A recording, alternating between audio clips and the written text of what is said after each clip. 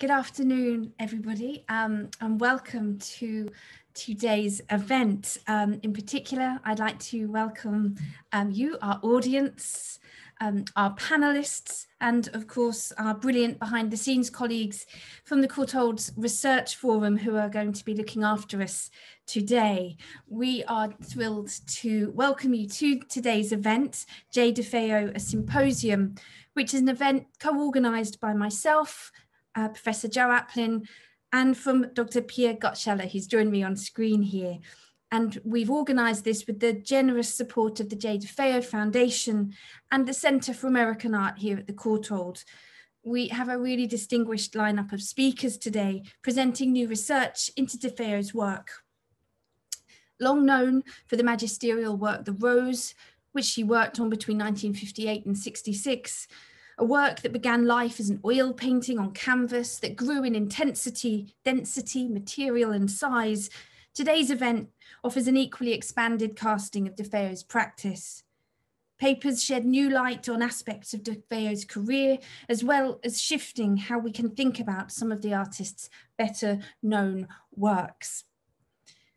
It's been a long while in the planning, and we are extraordinarily grateful to all of our panelists for sticking with us from pre to now post, maybe post COVID times. We're sorry that we aren't in person, but we're also thrilled to welcome such a large audience and to be together for this. We've been thinking about this for a long time, in particular with Leah Levy, director of the Jay DeFeo Foundation, who's been our tireless, generous supporter and interlocutor during this long period of discussion about what this event might be.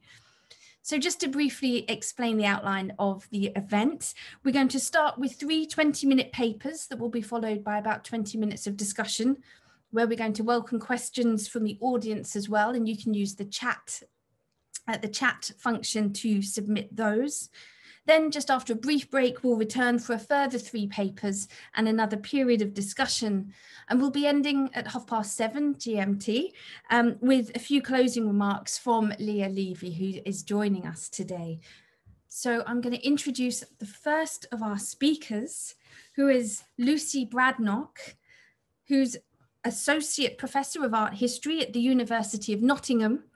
She's author of No More Masterpieces, Modern Art After Artaud, which was published recently by Yale University Press. And Lucy's paper today is titled Jay DeFeo's Bodies, Painting as a Muscular Principle. So over to you, Lucy. Thank you so much, Joe and Pia. It's really wonderful to be with you virtually. And thank you for persevering with this symposium. So I'll just share my screen. Okay. Excuse me. I am a little croaky this evening, so I'll do my best. So my paper is called Jay DeFeo's Bodies, Painting as a Muscular Principle. It's a little on the speculative side, and it relates also to some of the discussions that I unpack more extensively in my book. In 1975, fledgling curator and critic Merrill Green included 6 works on paper by Jay DeFeo in the exhibition Art as a Muscular Principle, including those we can see on screen, held at the John and Nora Warbaker Gallery at Mount Holyoke College, South Hadley, Massachusetts. Subtitled 10 Artists and San Francisco, 1950 to 1965, Roots and New Directions, the exhibition included DeFeo's work alongside that of Wallace Berman, Joan Brown, Bruce Conner, George Herms, Jess, Robert Levine, Fred Martin, Arthur Monroe, and Keith Sansenbach. Despite those chronological parameters, 1950 to 1965, the choice of DeFeo's works in fact ranged slightly broader, including 2 produced during the 1970s, those 2 on the right-hand side of our screen, After Image from 1970, and Tuxedo Junction, made in 1974, and comprised of fragments of an earlier work, The Estacada, from 1965. In some senses, though her most famous works were absent from the exhibition, the selection represents a sort of retrospective, homing in on moments in her career often considered pivotal or reflective, thus standing in a sense, for her larger body of work. In my paper this afternoon, I want briefly to dwell on Green's premise in this exhibition, to take seriously the question of what it means to understand DeFeo's art as a muscular principle, how this notion might relate to interpretations that have read it in terms of cavernous or palimpsestic sites, and what insight it might give us into what was at stake for abstract painting in mid-century San Francisco. In organising her exhibition, Green declared that her approach was simultaneously philosophical, psychological, mystical, phenomenological, political, social, and speculative. Her substantial catalogue essay, excerpted from an unpublished manuscript penned the previous year, situates the work of DeFeo and her peers in relation to the epic sweep of American history and ideology, in which the logic of the settlers was pitted against the land in order to tame it. And it's worth acknowledging, of course, the Cold War undertones of that particular frontier narrative. Lucy, I think every time you move your paper, we get quite a rustle. I don't know where the microphone is on your computer, but sorry. I'll be more quiet.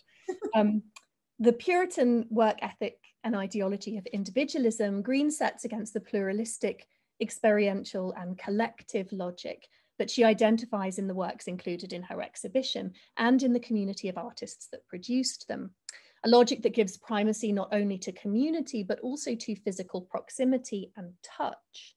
The American people, she writes, were assembled much like an epic poem, so many words, phrases, sounds that found cadence and meaning only when touching, when juxtaposed as if by poetics. Green thus sketched out the particularities of the San Francisco scene, insular, interdisciplinary, and self-referential, in a manner that's been picked up by art historians subsequently working on DeFeo and her peers. And I'm thinking here, for example, of scholars like Michael Duncan, who's described the work of DeFeo and those other artists as explicitly interrelational and networked. Green framed insularity in terms of the creative potential that it offered, writing that, quote, "Those unwilling to alter their creative direction upon the command of the art-buying public consciously developed a style of living and working that revolved about their own self-images as artists." The photograph of Jay DeFeo that was chosen for the invitation to Green's exhibition and for the cover of its slender catalogue, both of those on screen now, is explicitly set up as representing this form of self-imaging at work, illustrating from the outset some of the implications of Green's curatorial premise, as well as acknowledging, of course, the work conspicuously missing from the gallery showing of DeFeo's work. Taken by Wallace Berman during a photo shoot in 1958, the image shows a naked DeFeo as a sort of Vitruvian woman, arms and legs outstretched in alignment with the radiating ridges of the painting behind her, at that point titled Death Rose, but later known as the Rose.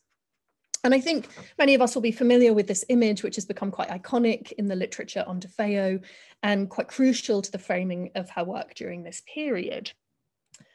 In her essay on Berman's portraits of DeFeo, Elizabeth Ferrell has read this set of images as enacting an oscillation between radiating creative genius and light-dappled artist's model, the kind of subject-object dialectic that would come to preoccupy other women artists, and I'm thinking here of Carolee Schneemann's eye-body photographs in particular.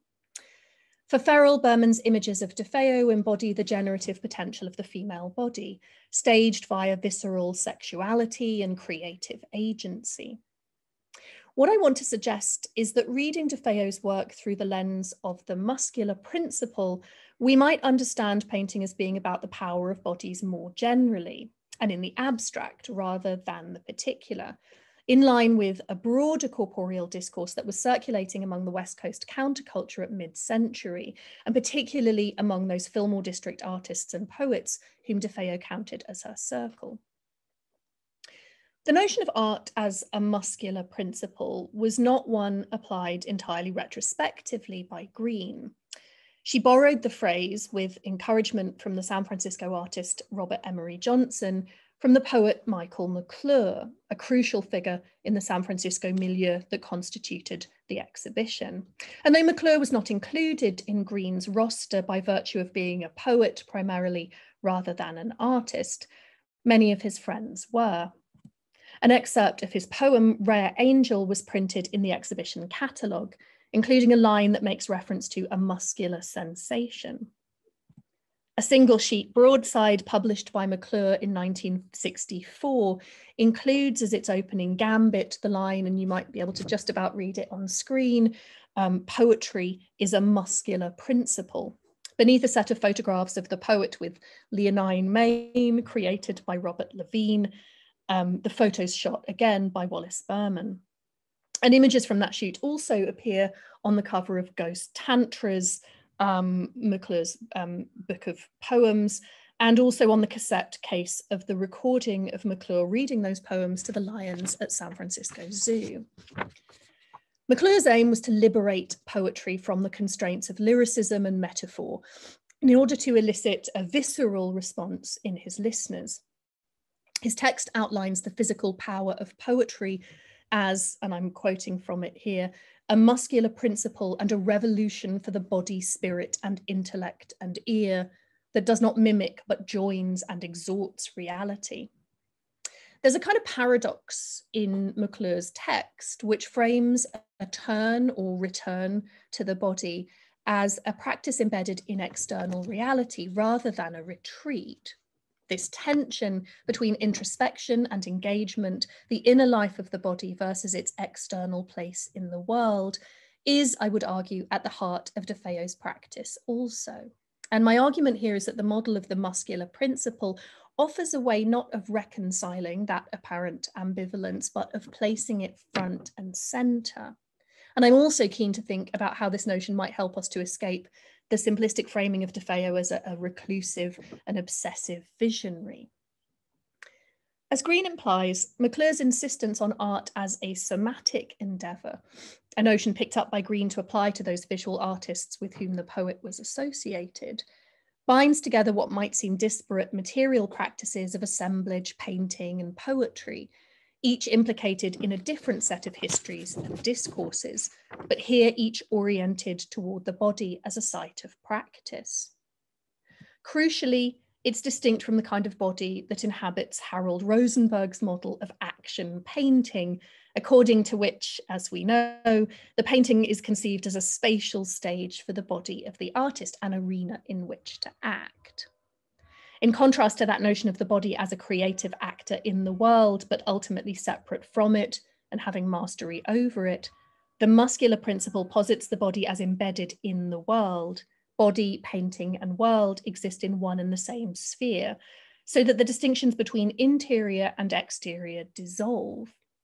The notion of poetry or art or painting as a muscular principle emphasizes the material stuff of the body, its surfaces, masses, textures, pulses, and synaptic connections, as intimately connected to both the material mass of painting and to the body of the artist as she paints. The muscular principle thus located creative practice in the body's most elemental parts. It proposed the idea of physical rather than cerebral instinct, and permits an understanding of painting in relation to the notion of muscle memory, where the act and actions of painting are committed or ingrained into the matter of the body via repetition. In the context of the Rose, this notion seems particularly apt, given the sustained intensity with which DeFeo laboured on the painting, and what registered certainly in Connor's film of the occasion as her feeling of bereftness upon its removal from her Fillmore Street studio in November of 1965. Connor's descriptions of the work in DeFeo's studio, the flesh-like paint on both canvas and floor, his sense that the space seemed almost alive, conjure the studio as the cavernous interior of the body, and focus on the work's potential as an organic being.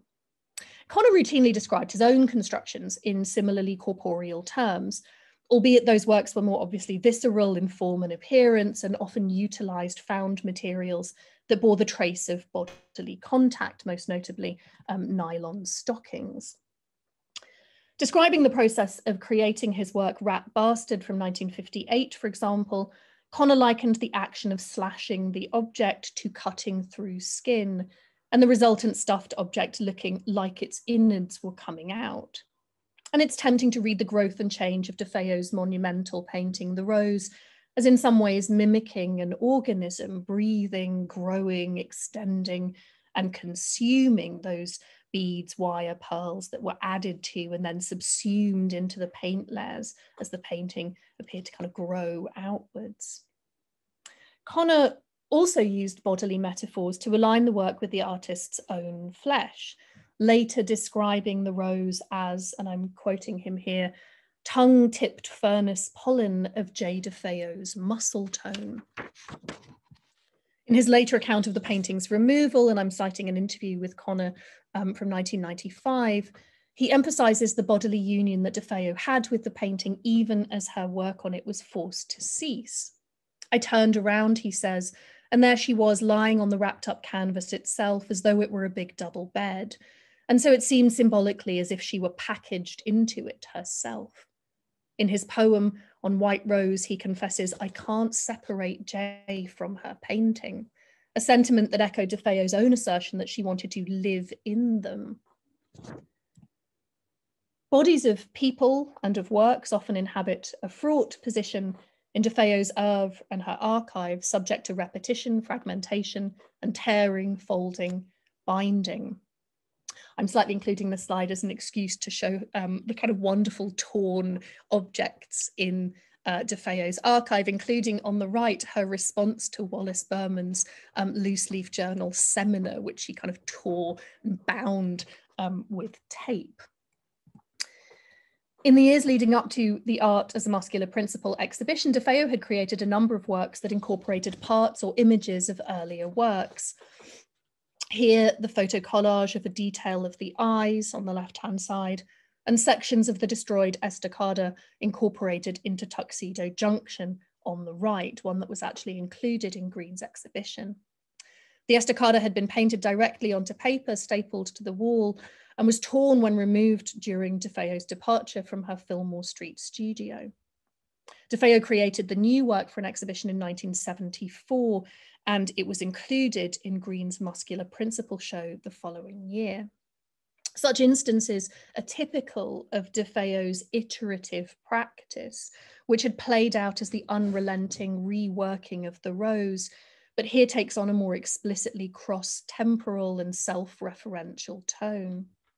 I'd argue that the muscular principle that McClure and Green propose, the notion of iterative movements that originate in the body, also offers a useful framework for understanding this act of revisiting, revising, and reworking.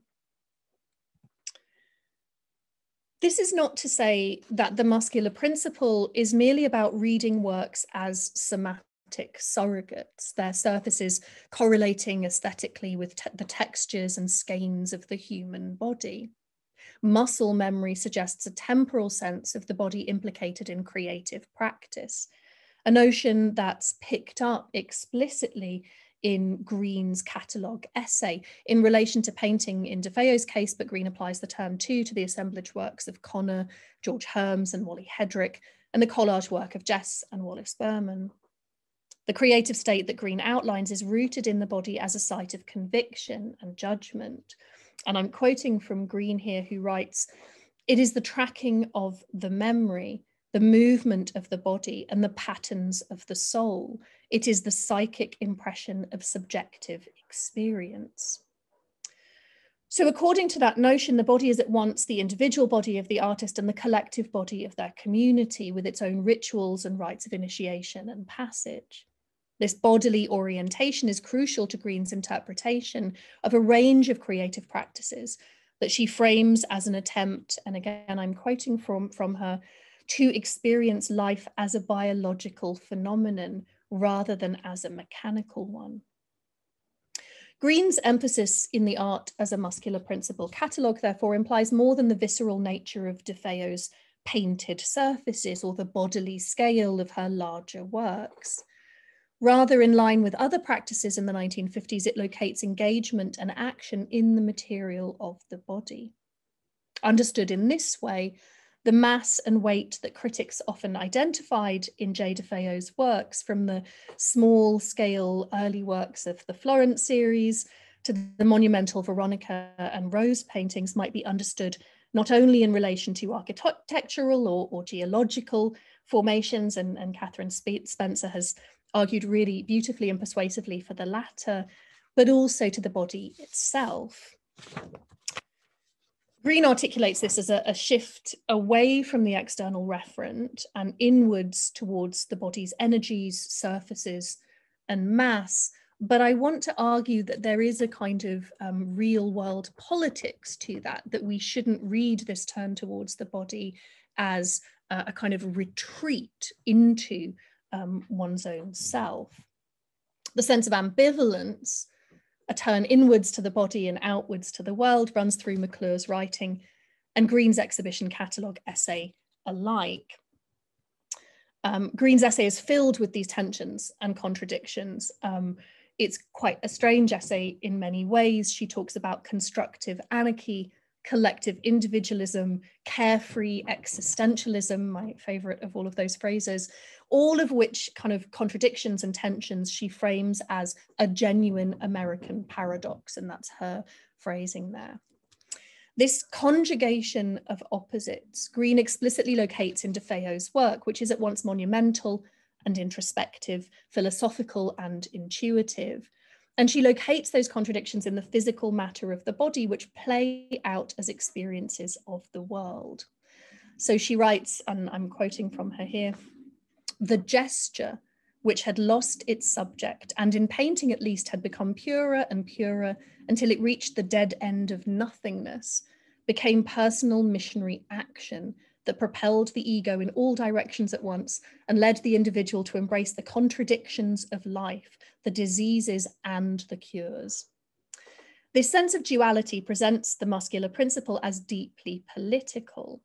In the context of a period characterized by a national security discourse that sought to categorize and conscribe and contain bodies, in particular those deemed other on grounds of race, gender, sexuality, or perceived delinquency, an insistence on art as a muscular principle might be framed as an act of resistance, and we might remember McClure's use of that word revolutionary, rather than as apolitical introspection. McClure is clear that the muscular principle is a revolutionary political commitment, as well as an existential proposition. Shortly after the exhibition at Mount Holyoke opened in the spring of 1975, DeFeo sent the artist Robert Emery Johnson an altered collaged version of the exhibition invitation. In place of the transcendental image of DeFeo in front of the rose, she pasted another more down-to-earth picture, a photograph of herself mopping the kitchen floor in her Larkspur home, wearing nothing but high heels, a paradigmatic vision of offbeat countercultural domesticity. According to its recipient, Jay sent this to me, the new photo, and said, "This is the real art as a muscular principle." On the one hand, the image undercuts the existential solemnity of McClure's concept, making literal and banal the notions of art as muscle memory based on repeated physical labor, in the same sense as mopping the floors occupies that category. And in doing so, I think, and I'm kind of coming to a close in arguing this, I think that DeFeo makes an important point about the gendering of abstract painting versus housework, marking out the particularity of McClure's more abstract notion of the body. It also suggests that by 1975, against a backdrop of second wave feminism, DeFeo might have been rethinking the transcendental vision embodied in Berman's original photograph, one that she'd been keen to include in the 1959 exhibition 16 Americans.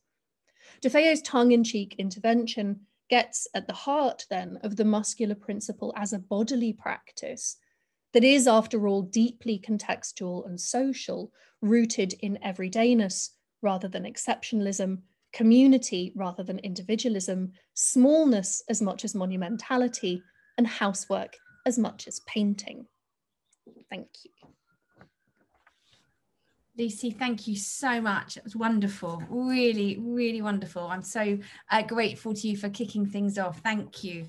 I'm going to press straight on and we'll come back for questions too, by introducing Catherine Spencer next. Catherine is a lecturer in the School of Art History at the University of St Andrews. She's the author of Beyond the Happening, Performance Art and the Politics of Communication with Manchester University Press in 2020, and has published numerous brilliant essays in Art History, Art Journal, British Art Studies, Oxford Art Journal, Parallax, and Tate Papers.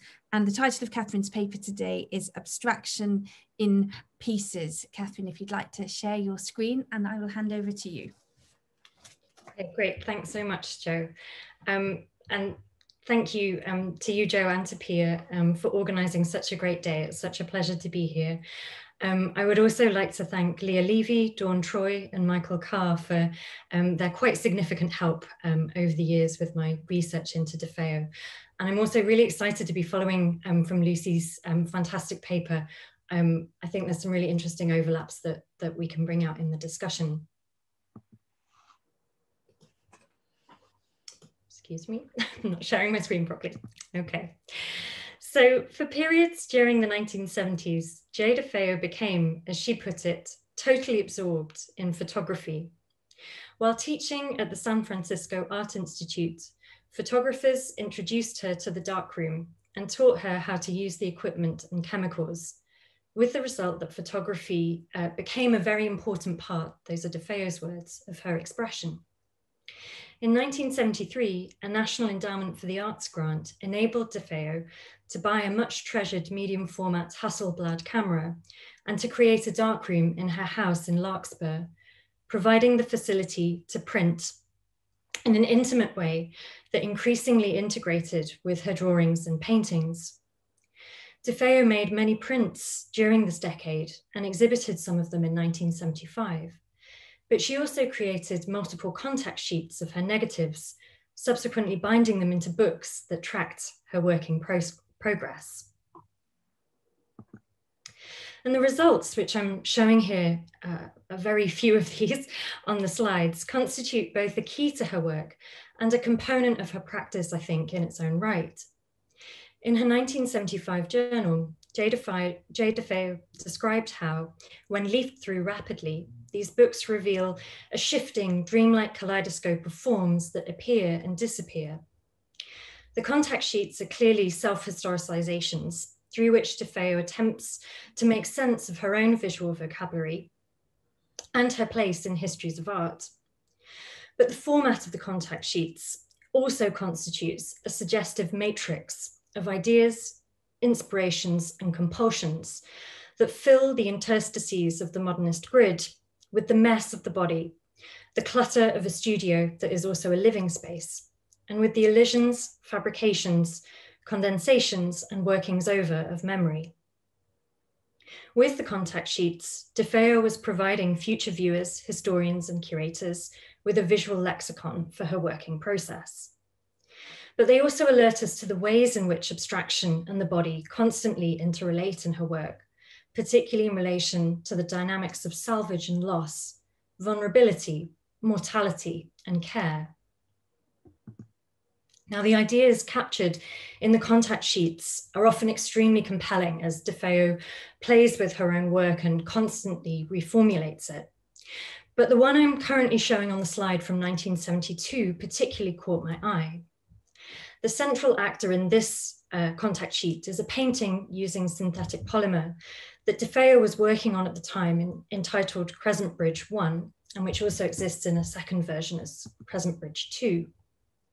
This painting is the sun in a rotating solar system of reproductions of works by other artists and of DeFeo's own work, as well as some of the talismanic relic-like objects which became jumping off points for drawings and paintings of the 1970s and 1980s. So if you look Very closely in this frame here, we have a reproduction of DeFeo's monumental painting, The Rose, which she had been working on almost exclusively, but not quite, during the 1960s. And in the final frame here, we see the prosthetic dental bridge made from a combination of false teeth and DeFeo's own extracted teeth, which the artist wore for many years due to the periodontitis that she suffered, possibly caused by poisoning from leaded paint. This necessitated the removal of many teeth over the years, an excruciating process that often left her mouth feeling extremely tender. This uncanny object was the template for the two Crescent Bridge paintings. And so the contact sheet in this respect traces DeFeo's crucial interest in what she described to the curator Dorothy C. Miller as, quote, the personal connection or impetus that gives an abstract principle its special reality. The contact sheet, moreover, cues us into the way in which this connection between lived experience and abstract principle operates in DeFeo's work, showing how it is predicated on bodily invasion and abstraction, a rupture of securely bonded divisions between interior and exterior. One of the art historical images that DeFeo has included in one of her carefully arranged tableaus is Rembrandt's The Anatomy Lesson of Dr. Nicholas Tulp from 1632. In this painting, Tulp conducts an anatomy lesson using a pair of metal forceps to demonstrate the movement of muscles and tendons in the left arm of a corpse, while replicating the movement with his own free hand, juxtaposing exterior impression with interior workings. Yet for all the apparent scrutiny afforded by the medical gaze, a gaping wound opens between the tendons, which signals the presence of unknown depths. Years later, DeFeo would record a dream of undergoing an autopsy in which body and paint merge with visceral power. And I'm quoting from her journal here. My dreams are all too graphic. The other night I was stretched over a table, head foregrounded, my body opened, pins and wires stretched and pulled to the edge of canvas. I was outside the painting myself, starting with the right arm, making it more muscular. While Rembrandt's painting takes the anatomy lesson as its subject, DeFeo arguably adopted it as a working process, one which was alive to the pain and damage caused by treating the body as an object or an abstraction, and simultaneously invested in how paint and canvas might enable an aesthetics of suturing, tending, and care. And underscoring this, another of the images that DeFeo is playing with here is a reproduction of a patient undergoing an operation, which focuses on the hands of the surgeons as they cut and as they heal. Now, this is perhaps an overly personal reading, but I find myself deeply moved on returning to DeFeo's work of the 1970s from within a pandemic to see just how strongly and generously it speaks to sickness, tiredness, weariness, aging, to a body in pain, a body in pieces, in need of help and assistance, from a perspective that is concerned with repair and consolation rather than pathologization and isolation.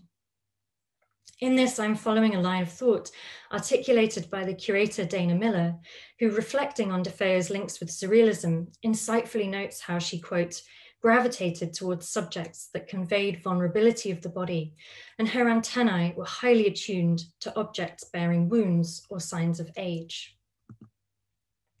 The piece of writing which most fully explores these aspects of DeFeo's work, to my mind, is a 2014 essay by the artist Walid Beshti. Beshti describes the 1970s as DeFeo moved away from the demands of the rose in a way that movingly encapsulates the relationships charted by her contact sheets. And I quote, small objects would now receive her devotions, offering her a less demanding muse and giving her work a quickness. I love Beshti's use of that word, quickness, suggesting life as well as fluidity. It had not had for over a decade. To start out, she began with her body and its increasingly fragile boundaries. And in this, another story is told.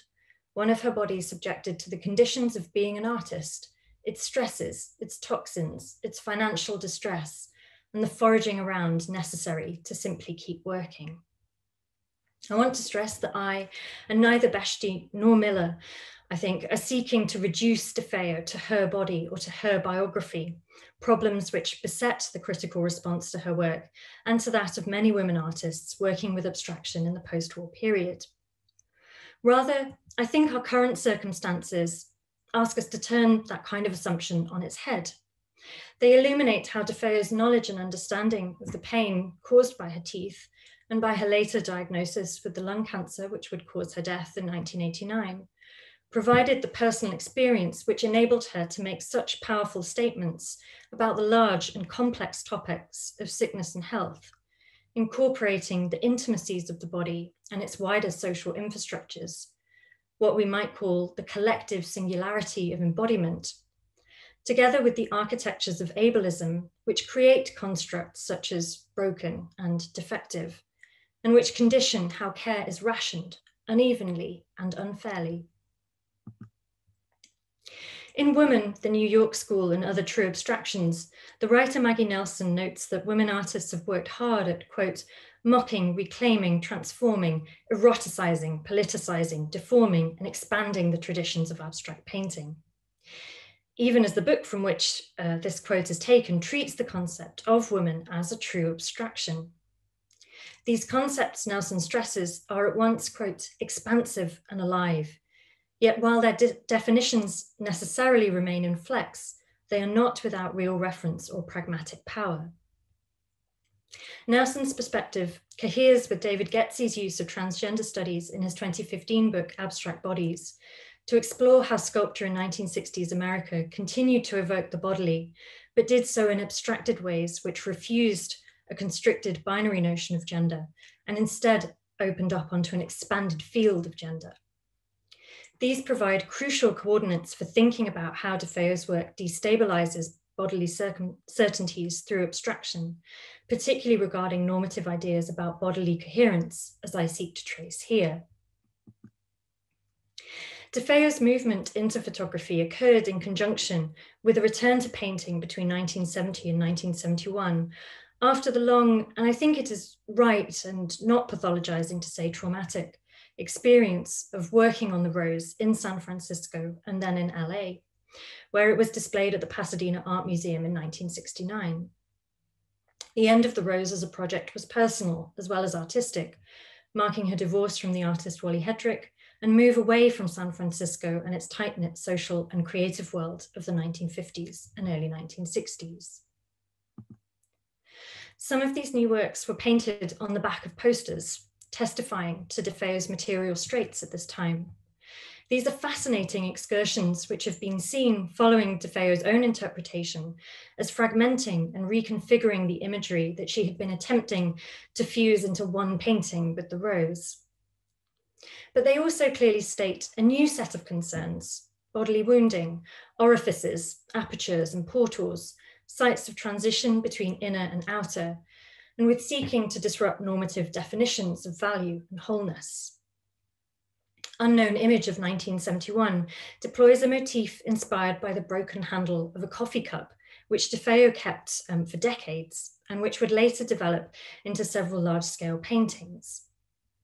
It is not simply that the broken handle is in this painting repaired and extended through this kind of double loop, but that the painting asks us to consider what we might mean by terms such as broken or useless. Untitled of 1960 expressions of these questions with particular force.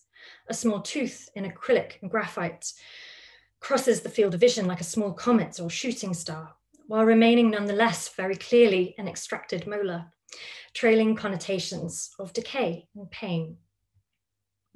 Other images from this moment return to the imagery of the eye that would remain constant throughout DeFeo's career, and which relates to a large drawing completed in 1958, one eyeball of which would be disfigured later by a member of the public when it was exhibited in the late 1970s. Untitled on the left, although that was an idea that I think DeFeo had herself been playing with, as you can see in this collage on the right. And then in Untitled of 1970, we have the eye shape surrounded by a halo of bruised colors, while the center of the eye and the pupil itself is marbled and blinded. A lost tooth, a visionless clouded eye.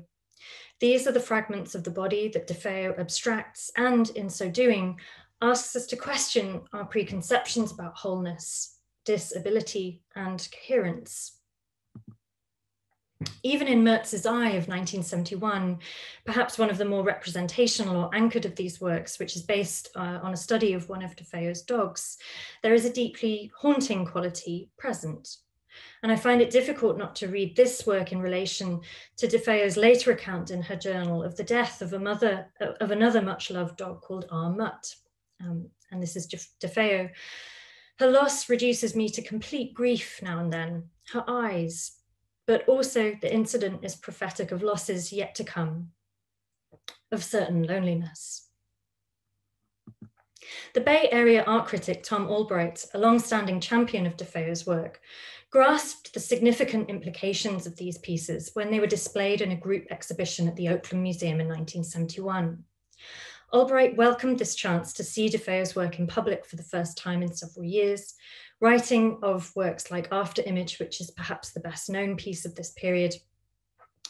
These are sometimes abstract windows, organic blots, or daubs of color, sometimes strange, ambiguous images that work on several levels, abalone shells that double as black gaping eyes, flanged nut-like shapes that suggest sea creatures or erotic orifices. The forms are transfixed on sheets of paper that have been crumpled and torn and provided with yellowish film to create a sense of age, funk, and decay.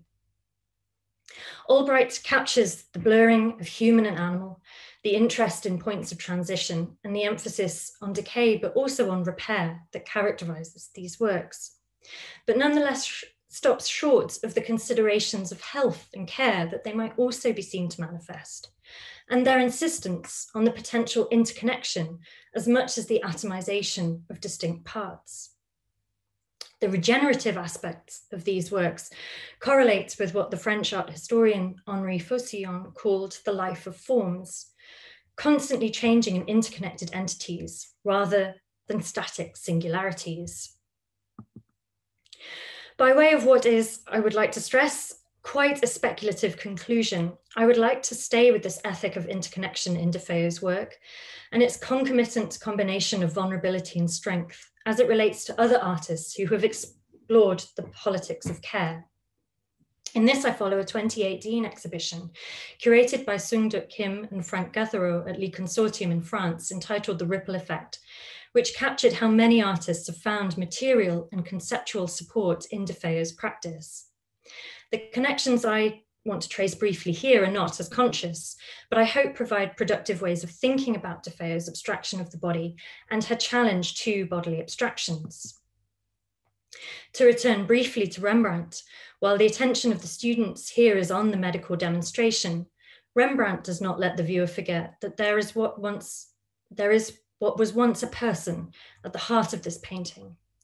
DeFeo's abstractions work in similar ways, albeit through very different processes.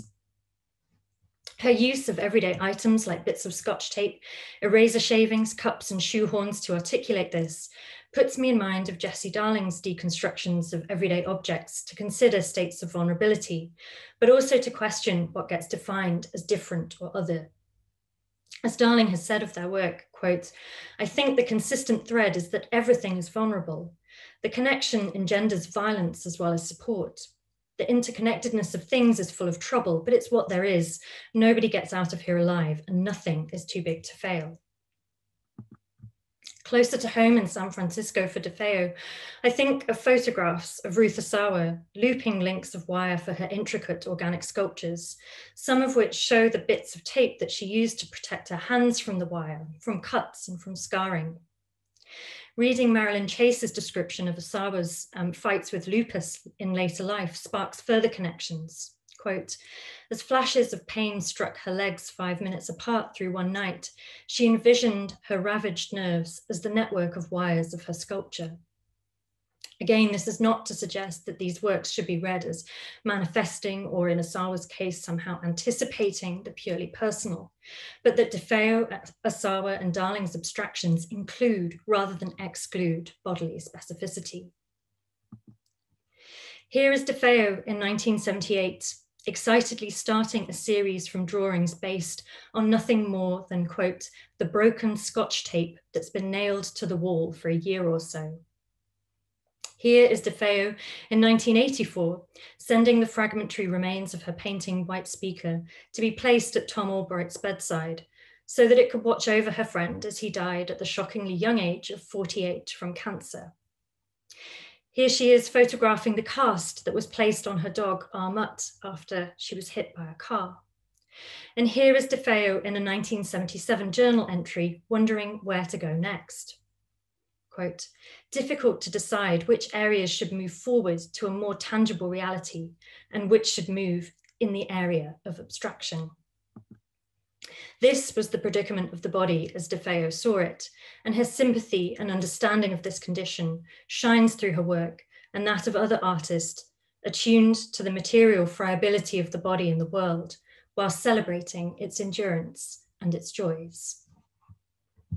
Thank you.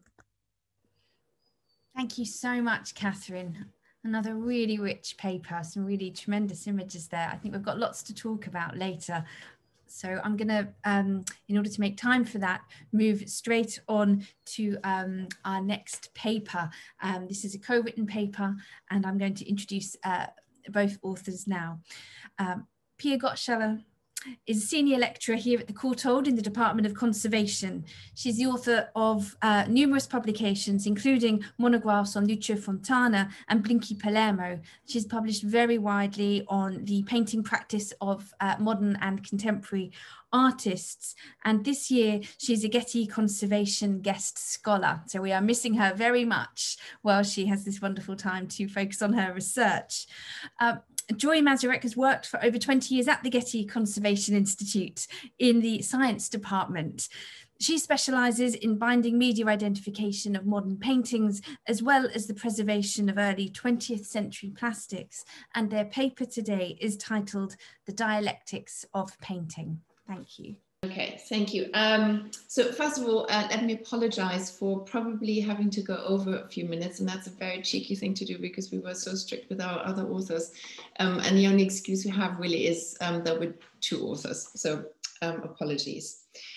I would like to start with a datebook entry by Jay DeFeo from April 1984, which lays out our key themes today. Quote, what I like best is the fact that work is shuffled up chronologically with all the refinement and expressionism hand in hand over a span of 30 years. At last, no one can say I've moved linearly from abstract expressionism toward hard edge, or from color to black and white, or the opposite, or from large to small, or the opposite, or from abstract to representation, or the opposite, end of quote. This coexistence of diametrically opposed artistic tendencies in DeFeo's work is what we're going to look at in more detail today. How could DeFeo create paintings that are at the same time classical and funky, expressionist and symbolist, emotionally charged and technically restrained, with a sense ridiculous and sublime? These are all terms used by the artist herself in various contexts, and they name the poles between which she was shuttling more and more vividly as time went by, but especially after completing her magnum opus, The Rose, in 1966, and which you see here in an earlier version. Okay, no, that isn't moving forward.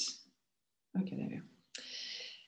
One reason why DeFeo is such a fascinating painter to study from a technical art historical point of view is that her powerful imagery goes hand in hand with documented thoughts, feelings, and intermediary stages of her work. But that doesn't mean that reconstructing what she was up to in any one painting was straightforward. On the contrary. As you'll see from some of our updated media descriptions alone, her arsenal of tools, materials, and techniques was unusually varied, unorthodox, and her practice after The Rose grew more and more sophisticated and experimental. So, and let me just say a word about what you're looking at here. It's a photograph of her work table, and please note the large number of paint cans, different brands, and then this is one of 36 palettes, which are in the Jay DeFeo Foundation, where she tried out different colors, different hues, but also different brands. And you'll hear quite a bit more about these palettes and the paints as we go along. So what we hope to do today, to achieve today, is to give you some insights into key moments of her career from the 1950s, 70s, and 80s, so on work that she made before and after the Rose. This chronological structure, of course, goes against what DeFeo praised in the introductory quote, but as far as her passionate relationship to materials and to practice goes, it is instructive to consider her development as an arc. It was an arc that she built from mark making, texture, form, and color all intertwined. She both mastered a huge range of media for specific purposes, while also letting the very same media inform her as to what was possible. To understand better what media choices she really made, Joy carried out scientific binder and pigment analysis with FTIR, TSP, GCMS, and SEM-EDX on 58 samples that I had taken from 18 paintings in the Jay DeFeo Foundation. And at that moment, we would like to thank Leah Levy and also Dawn and Michael at the foundation for giving us access and providing us with anything we could possibly want, and also Tom Lerner, head of science at the Getty, to support the project as well. Although DeFeo in the 1970s experimented with solid panels such as masonite, her preferred painting support was canvas, usually linen, occasionally cotton duck, as you see here on the right.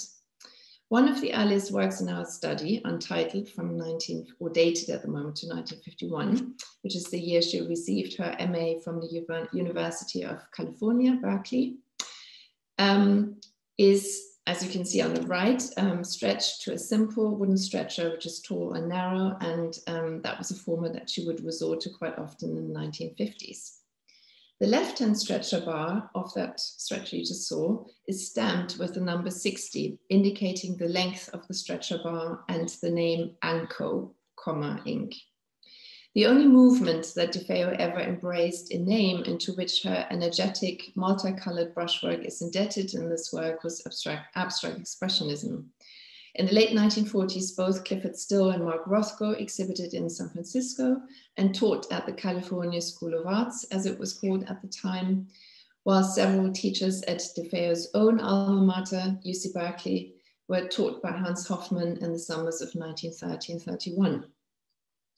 Not only is her choice of support, cotton duck, associated with the abstract expressionists who needed canvas widths beyond those of regular linen, but Anco, a Glendale, New York-based stretcher maker, also supplied these auxiliary supports to Barnett Newman and Jackson Pollock in the mid to late 1940s. Carmen Cusingaro, in her essays on Newman and Pollock, described the same flimsy stretchers without crossbars or keys. I doubt that too much can or should be read into these correspondences, but they point perhaps to the genealogy of her artistic and, one could argue, material beginnings. The other noteworthy feature of this work is DeFeo's resourcefulness in bestowing texture to her paint beyond simple brushed impasto by embedding threads, and you see a detail there on the left, and what appears to be a disc of fabric underneath black paint. You see that on the right. There are passages in this work where it's difficult to distinguish between paint-covered threads and paint schemes, such as in the case of the thin black line that you see, let me see here, this one, here, which media analysis identified as probably an oil and alkyd mixture. This probable is a first indication as to how difficult it is to distinguish via analysis alone whether a paint is pure linseed oil or pure alkyd or a mixture of the two. Visually, this stringy quality of line has become synonymous with Pollock's technique of dripping and pouring, for which he mostly used alkyd house paint, and which he was the technique of which he was perfecting at the very same time in the 1950s. Alkyd resins are a form of polyester, and alkyd house paint is usually modified with typically over 55% drying oil. It is sold in cans, dries considerably more quickly than pure oil paint, and as you can see here in the brown background of the painting where it was used, it levels upon drying. Torso, also from, well, it's around the same period, say 1952, is probably one of the few paintings that she made while living on a scholarship in Europe. The form of a truncated human body is here matched by paint with a body.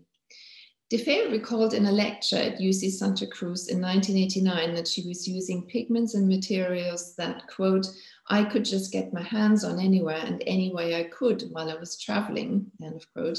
And in this case, paint samples taken from the dark red, black, and green areas show that she again used alkyd, while the white paint might be a mixture of oil and alkyd. The dark red pigment, which you see in the detail on the right-hand side, is PR1, a synthetic monoacer pigment, which due to its tendency to bleed is generally not used in high-quality artists' paints. And the green paints that you see there in the big form here is chromium oxide green. Crucial aspects of DeFeo's future practice are already emerging here, such as the progressive tightening of the composition towards the center, the interplay of linear and more rounded shapes, and the desire to differentiate not just between hues, but also between different types of paint topography. One of the recurring themes in DeFeo's correspondence and lectures about what her materials made her do and vice versa is about her early use of oil, which she abandoned after the rose for what she called acrylic and mixed media. She made no bones about the fact that acrylic was in some sense an unhappy, albeit prolonged interlude for her in the 1970s, supposedly followed by a return to her beloved oil paint in the 1980s. However, the analysis results we got for her paintings do not fully corroborate this embrace of oil paint. It is informative to consider in this context the other already debunked myth of her career in material terms, namely her conviction that it was the lead white content of the oil paint she said she used for the rose, and which she blamed for her later health troubles, as we already heard from Catherine. But scientific analysis carried out in the mid-1990s showed the work actually has a very low lead content. DeFeo was so strapped for cash for most of her career that at one point in the 1950s, she was even caught stealing paint from a hardware store. Yet the rose, and before I go to the next image, can I just point out the great number of paint cans again? But yet the rose famously weighs almost a ton, and the receipt from 1971 by the Bay City Paint Company, which you see there on the left and where she bought all of her paint for the painting, talks about paint generically in the receipt. In photographs of her work, we only ever see paint cans, not tubes. House paint is always sold in cans. Acrylic paint, however, often comes in jars, cans, plastic bottles, as well as tubes. But oil paint doesn't. It's usually sold in tubes. In a 1979 lecture at the Oakland Museum, DeFeo described how the massive amount of paint of the rose could only hold its own weight because she at one point started to mix Prime-Rite, a commercial primer that contained wax and that she also bought at Bay City Paint Company, with the other paint. Such primers usually contain cheap fillers such as chalk and barium sulfate, not the expensive lead white. More importantly, this admixture of the primer allowed her to achieve the desired sculptural effects by hardening the paint to a degree that she could carve linear rays into it. This is why I think there might be a lot less lead white than expected. Next one. So now back to the question of oil paint and why DeFeo insisted that she used oil paint in periods which, according to scientific and photographic documentation, such as this one, suggests she was not really using, or at least not to the extent that she said or she thought she was. Alky house paint will sometimes be described on the label of a can as oil-based, which technically might be correct as about half the content is oil. But chemists and conservatives would always call it an alkyd. And before I go to the next image, let me just point out this flyer or leaflet, which is also part of the foundation, which gives you a whole range of different kinds of interior and exterior paints sold in cans. And then you can also see this very same color chart here on the wall in her studio. Nothing about DeFeo's personality suggests that she did what other artists occasionally are said to have done in the early days of acrylics and other synthetic media, which is claim the use of oil paint when they simply did not want it to be known that they were using a supposedly inferior product. DeFeo could never have constructed the rose as she did from pure soft oil paint, even if she had been able to afford it. She needed the tough resins like pine resin that are added to alkyd paints and primers, in which we identified in many paintings of hers. I think she simply did not discriminate between house paint and artist's oil paints and called them both oil.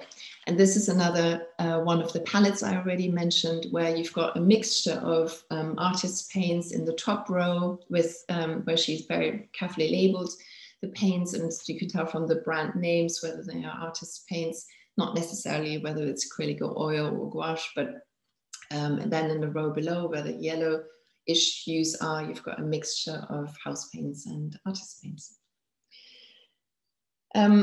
As also mentioned at the outset, binder identification is not straightforward. It requires informed interpretation, which in the case of DeFeo, who substituted unorthodox materials like cornstarch, biscuit, and eggshells for dry pigment, and who mixed acrylic with oil, is even more complicated. And then there is also the subject of an object's biography. According to analysis of 2 paint samples from Song of Innocence, which you see here, it was also painted with alkyd on canvas. At roughly 1 by 1 meter, this is also a very large work with all the cost implications already discussed.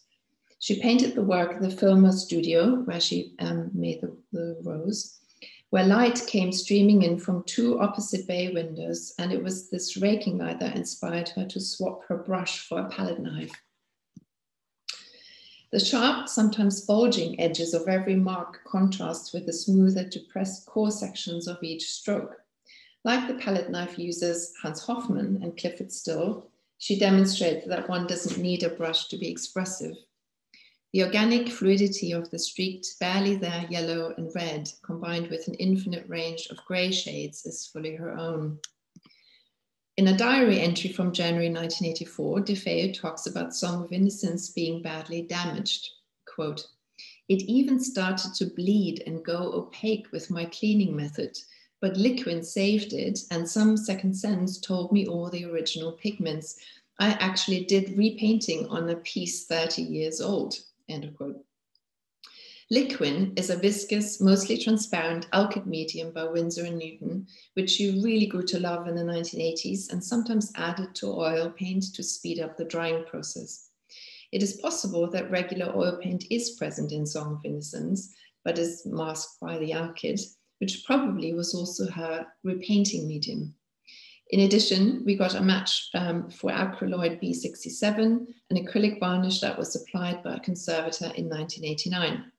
So all these material interventions from 1957, 84, and 89 are now all part of the object's biography and make it more complicated to distinguish what's what. DeFeo famously dropped out of the art world for 3 years after she finished the rose, after years of grueling and obsessive work, her breakup with Wally Hedrick, and her move to Larkspur. There she found herself in different circumstances. This photo gives you an idea of how cramped her new workspace was, which made working on large formats a challenge. In addition, she had stopped smoking, and the diluent for oil, turpentine, quote, almost acted like an aphrodisiac towards smoking, she explained, and which she therefore wanted to avoid.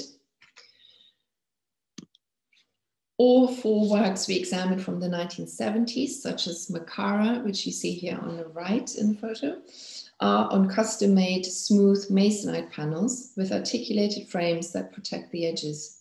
Her new body of work was inspired by so-called primitive sculptures and reliefs and reduced to mostly black, grey, and white hues.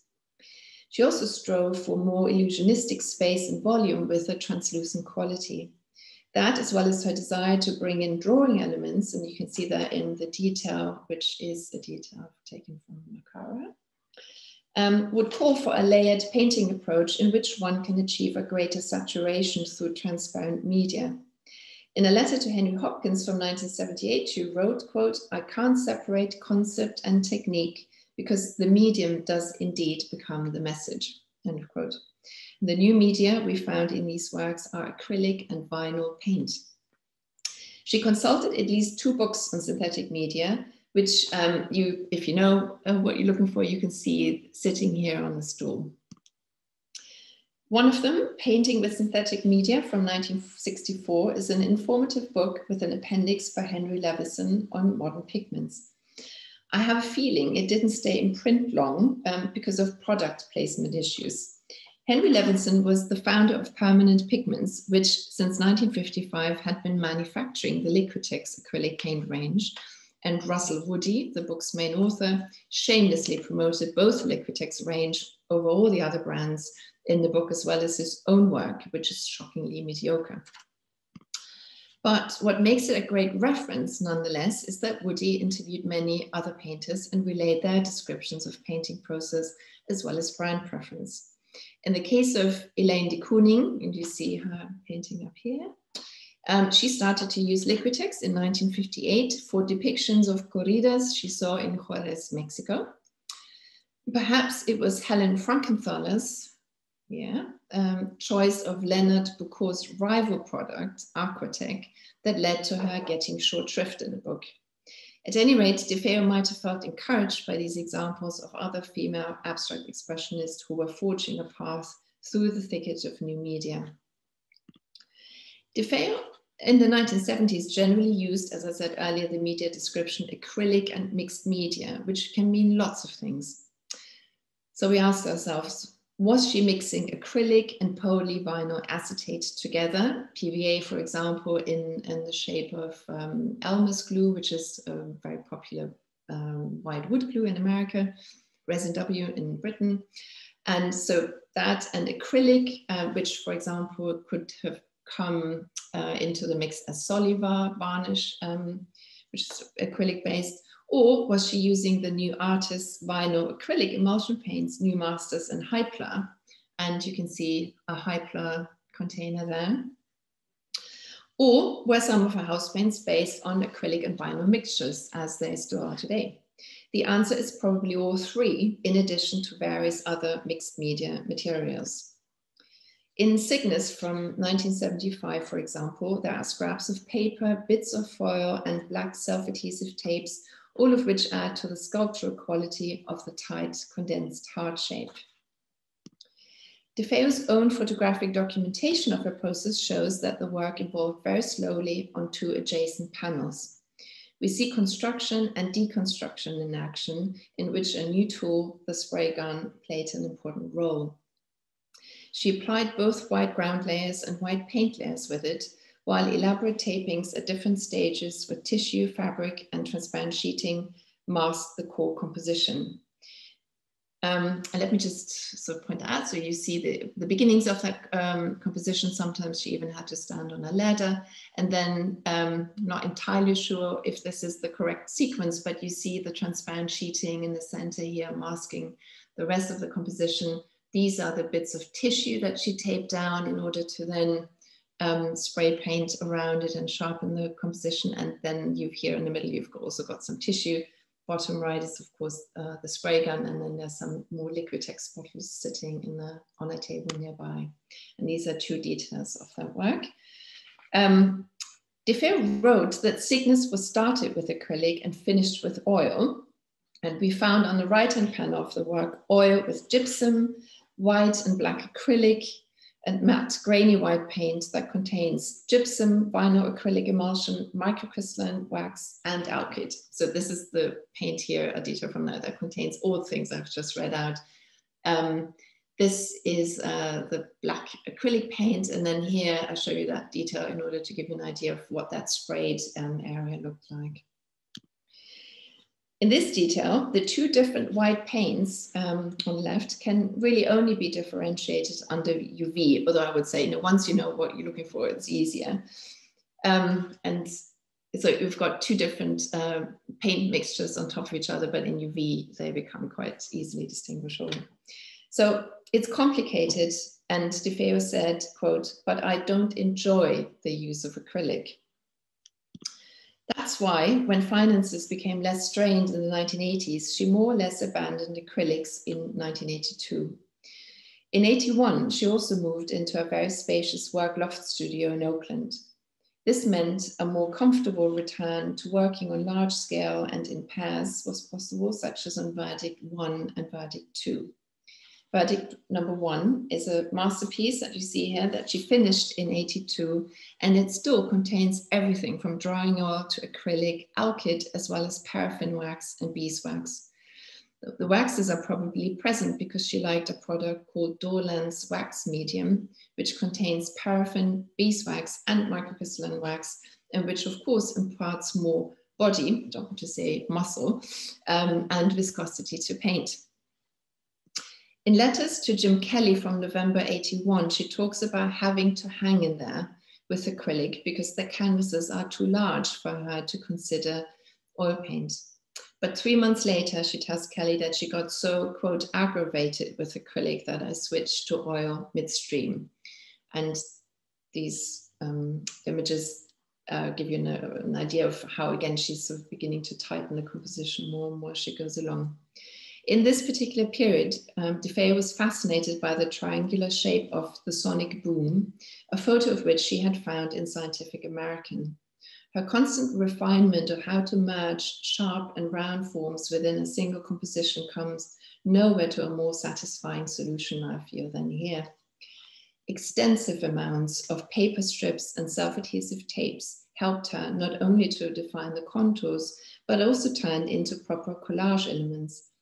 In an interview with C.J. Stick from 1988, she said that, quote, when an edge is supposed to be square, straight, true, and whatnot, I can't tape that edge enough times in order to make it absolutely correct, you know?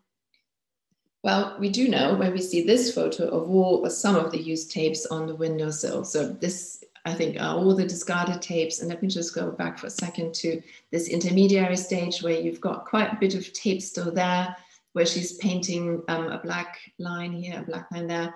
But then also this area is this one under UB where you see some black tapes that remained. These are bits of paper that remained there.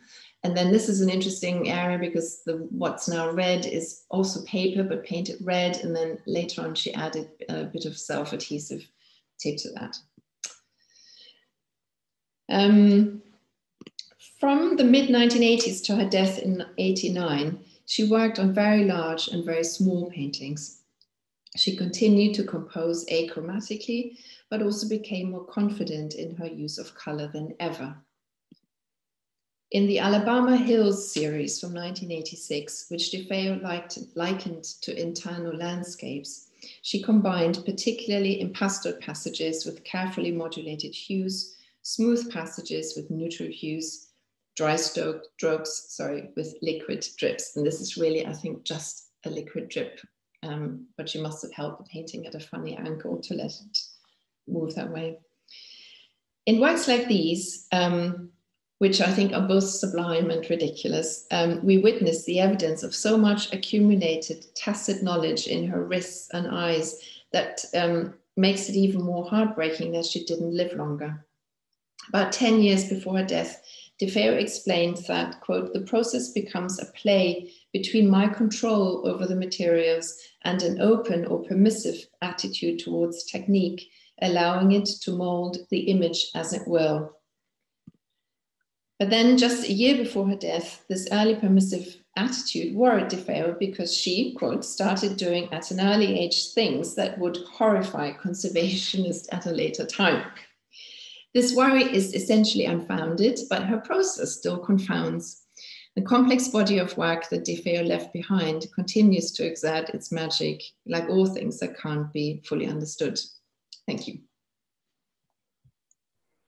Thank you so much, Pia and Joy. It's really amazing kind of forensic focus on what she was up to, this idea of trying to confound or future worries for conservators. Fascinating, fascinating way to think about the life of the object, which we've heard about in other ways, about being entangled with questions of aging and so on that Catherine just raised. So what I'm going to do is invite Lucy and Catherine, as well as Joy, to join us and to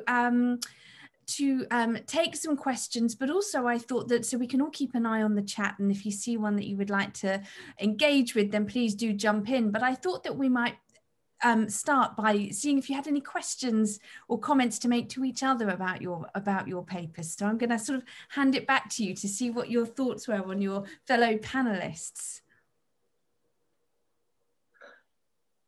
I think you can just unmute because it's just the five of us here. I know that Lucy and Catherine, you felt there was some interesting connections that were very clear to us on the outside, thinking about the entanglement of the body across your various investigations. Yeah, absolutely. Sorry, I was just checking I was unmuted.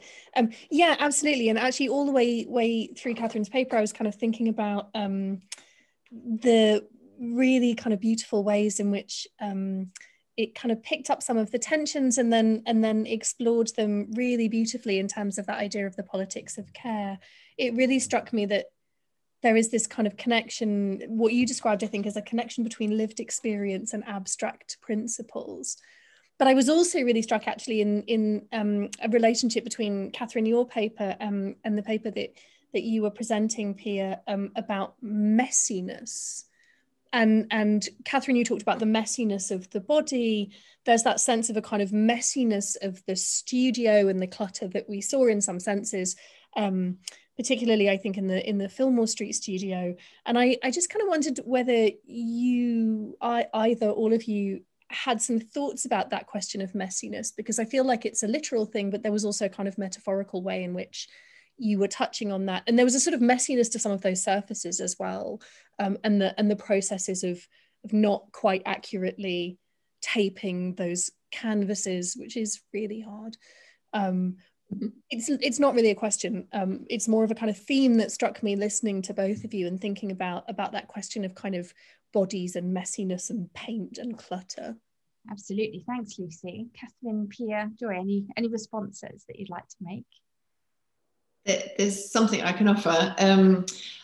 I was struck by a lot of comments that DeFeo herself made about how, maybe encapsulated by the last quote about sort of letting the images emerge from the material. And, and as we've heard also from Catherine, it was definitely a painful process at times. And I wouldn't necessarily want to conjure the analogy of giving birth, but she worked on these works for a very, very long time. There were many different stages that she sort of had to undergo, and things had to sort of germinate. And probably then also, not surprisingly, it was also quite difficult for her to then sometimes decide when something was done. That's what I've understood also from talking to Leah about the process.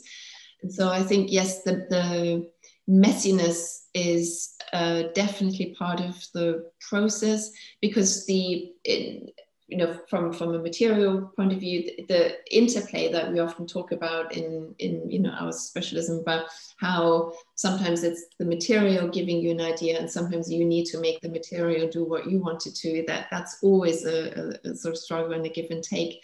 But I think she was particularly fearless. And there was one other reference, for example, where she talked about mixing ash from Mount St. Helens into her, she was willing, I think, to try literally anything, and not in order to get a medal for being the most experimental artist, but I think she had a very visceral and tactile relationship to her surface. So you talking about the muscular, I've never thought about it, but it made a lot of sense, because I think it's even literally a physical relationship she has to her works, to the surface, to how she's wringing the images out of the material.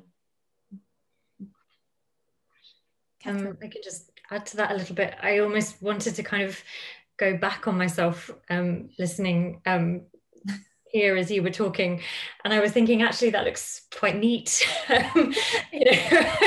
There's clearly like a huge amount, and this is the interesting dialectic between the kind of mess and the control that DeFeo herself was kind of constantly exploring. And I was thinking, well, actually, she had these very kind of confined working spaces, and we see her using them to the kind of maximum of their potential, and really kind of getting everything that she can out of them. And when I was thinking about the politics of care in her work, when I was looking back through notes I'd made on her journals, care is a word that comes up, but she's worried about being too careful about the work. She's worried it's become overworked or so it has a slightly different valence that I didn't really have time to talk about, but that I think,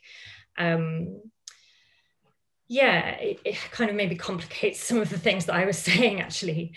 But I think it also has a kind of ethical point to it, and that was a connection that I kind of felt particularly strongly with Lucy's paper, when you were talking about the connection between the individual and the collective, understood in kind of varying layers, from a kind of intimate social circle to a wider artistic milieu, to then the kind of wider socio-political environment of America in the 1960s. So that was just something that struck me. Catherine. That actually leads quite nicely, given that you've just brought up the concluding lines of Lucy's really beautiful presentation, because we have a question here from Tom Day in the chat, which picks up where Lucy left off, really.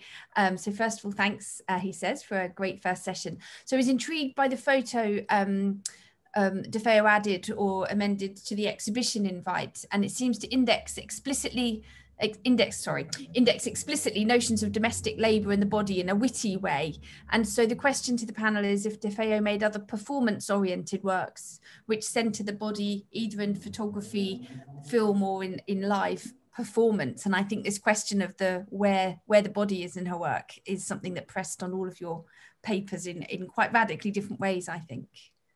Yeah, that's a really beautiful question, actually, because I think I came across that kind of closing example quite recently as I was browsing old auction sites, actually. And I think absolutely it's a joke, kind of a joke, isn't it? That there's something really sort of witty. But that idea of performance, I think, kind of hits the nail on the head in terms of that kind of presence of the body. And we see it in kind of, I think most commonly actually in photographs of DeFeo with her work, where she is really kind of explicitly posing in front of, with sometimes almost kind of merging into that work. And she almost kind of turns, in those photographs, she sort of turns painting into quite a kind of performative space, and again, I kind of don't really mean that in the Harold Rosenberg action painting sense, but she's somehow kind of using her body to invigorate the object of the painting or the surface of the painting in a really interesting way, I think. So to think about some of that practice in relation to performance, I think is really interesting. Or possibly even in relation to theatre. Yeah, I would just say that I agree. It's particularly apparent in the photographs. Both, there are some photographs where DeFeo herself kind of performs for the camera with kind of costumed elements. But there's also photographs in which she's clearly creating environments. So it's less about performing for the camera and more about kind of, maybe as Lucy was just kind of saying, creating these quite theatrical worlds within worlds. There's some particularly stunning ones where she used kind of silver foil to cover the interiors that she was then photographing herself in. So yeah, I think it's a great question and a very productive line of thought for thinking about DeFeo's work. I was also intrigued into this idea of the producing an environment with the discussion of the various tins or tubes or absence of tubes and cans and so on. This question of the kind of the economics of paint and what it costs. The cost, we always think of the cost of the rose in very, very kind of charged bodily, psychological, kind of creative terms. But in fact, there's other kinds of costs attached to the choices that are made. I wonder if you could just say a little bit more about that. Well, the one incident that I mentioned in the 50s when she was caught stealing 2 cans of paint, one black, one red, cost her teaching certificate. And I'm also mentioning that because one other question here is about what role she had as a professor, teacher role model. And so she wasn't allowed to teach for a long time, which of course was a tragedy, because that would have been her income, you know, her independent income, especially after she separated from Wally Hedrick. But, you know, so that there are quite a lot of comments where she's literally, you know, writing the odes to how much she loves oil paint and the particular sensuous qualities of it. But then there are also other reflections where she talks about how the fact that she did have to go and use more synthetic materials, how that's made her rethink her oil process. So she then began to layer more. But yes, I think the question of how much materials and what they cost and where an artist is in their career, I think is always an interesting one, because, you know, as we know, sometimes artists later in their career sort of remake work on the scale or with materials they would have preferred, and not necessarily everyone feels that that really would have been the better version of it. So I think, you know, when in the 80s also, after her mother died and she inherited some money with which she could then buy the biggest studio in Oakland, but then she also became a tenured professor at Mills College. That was a really important point in her career, because it made her more confident. She really didn't have to, you know, worry about money on a daily basis. And I think that's also why we then see, for example, in the Alabama Hill series, but also in the other really big works from the 80s, which I very much love, so Geisha, for example, and similar works, then she really does use the oil exactly where she wants it, and she uses it often in the colored areas, because house paints, of course, very you know, generally speaking, don't come in very bright colors, but they tend to be the more muted tones. So when you think about Pollock, when other artists who primarily used house paints at a certain point, that also always had an immediate effect on the coloration of works, because of what colors that, you know, you just don't have that much choice. I'm not sure if that answered your question, Jo. Yeah, but, no, it's absolutely fascinating. You know, something like Anne Truitt's daybooks are so fascinating on this. Just the worry, the cost of not just materials, but, you know, those teaching jobs as an absolute lifeline to being able to do the work that you want to do is not an uncommon thread, particularly with women artists that we're so interested in. So that's wonderful. You touched on this. Another question, if anyone has anything they'd like to add to this question: what was her role as a professor and a teacher, or a role model, or perhaps as a mentor? I think a number of you mentioned her teaching. Was it Catherine with the photography? Did you? Yeah, I think that's another really important question that Pia has already talked to a bit.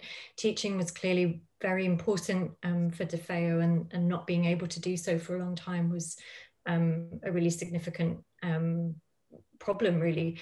But yeah, so the photography, I think my sense is, other people may well know a lot more about this, but my sense is that yes, it was partly that she learned through students that she was coming into contact with at the San Francisco Art Institute. So, and again, through her contact sheets, you get a sense of playfulness, of huge experimentation between her and her students, and in her talks and discussions about the 70s and 80s, particularly as you go into the 1980s.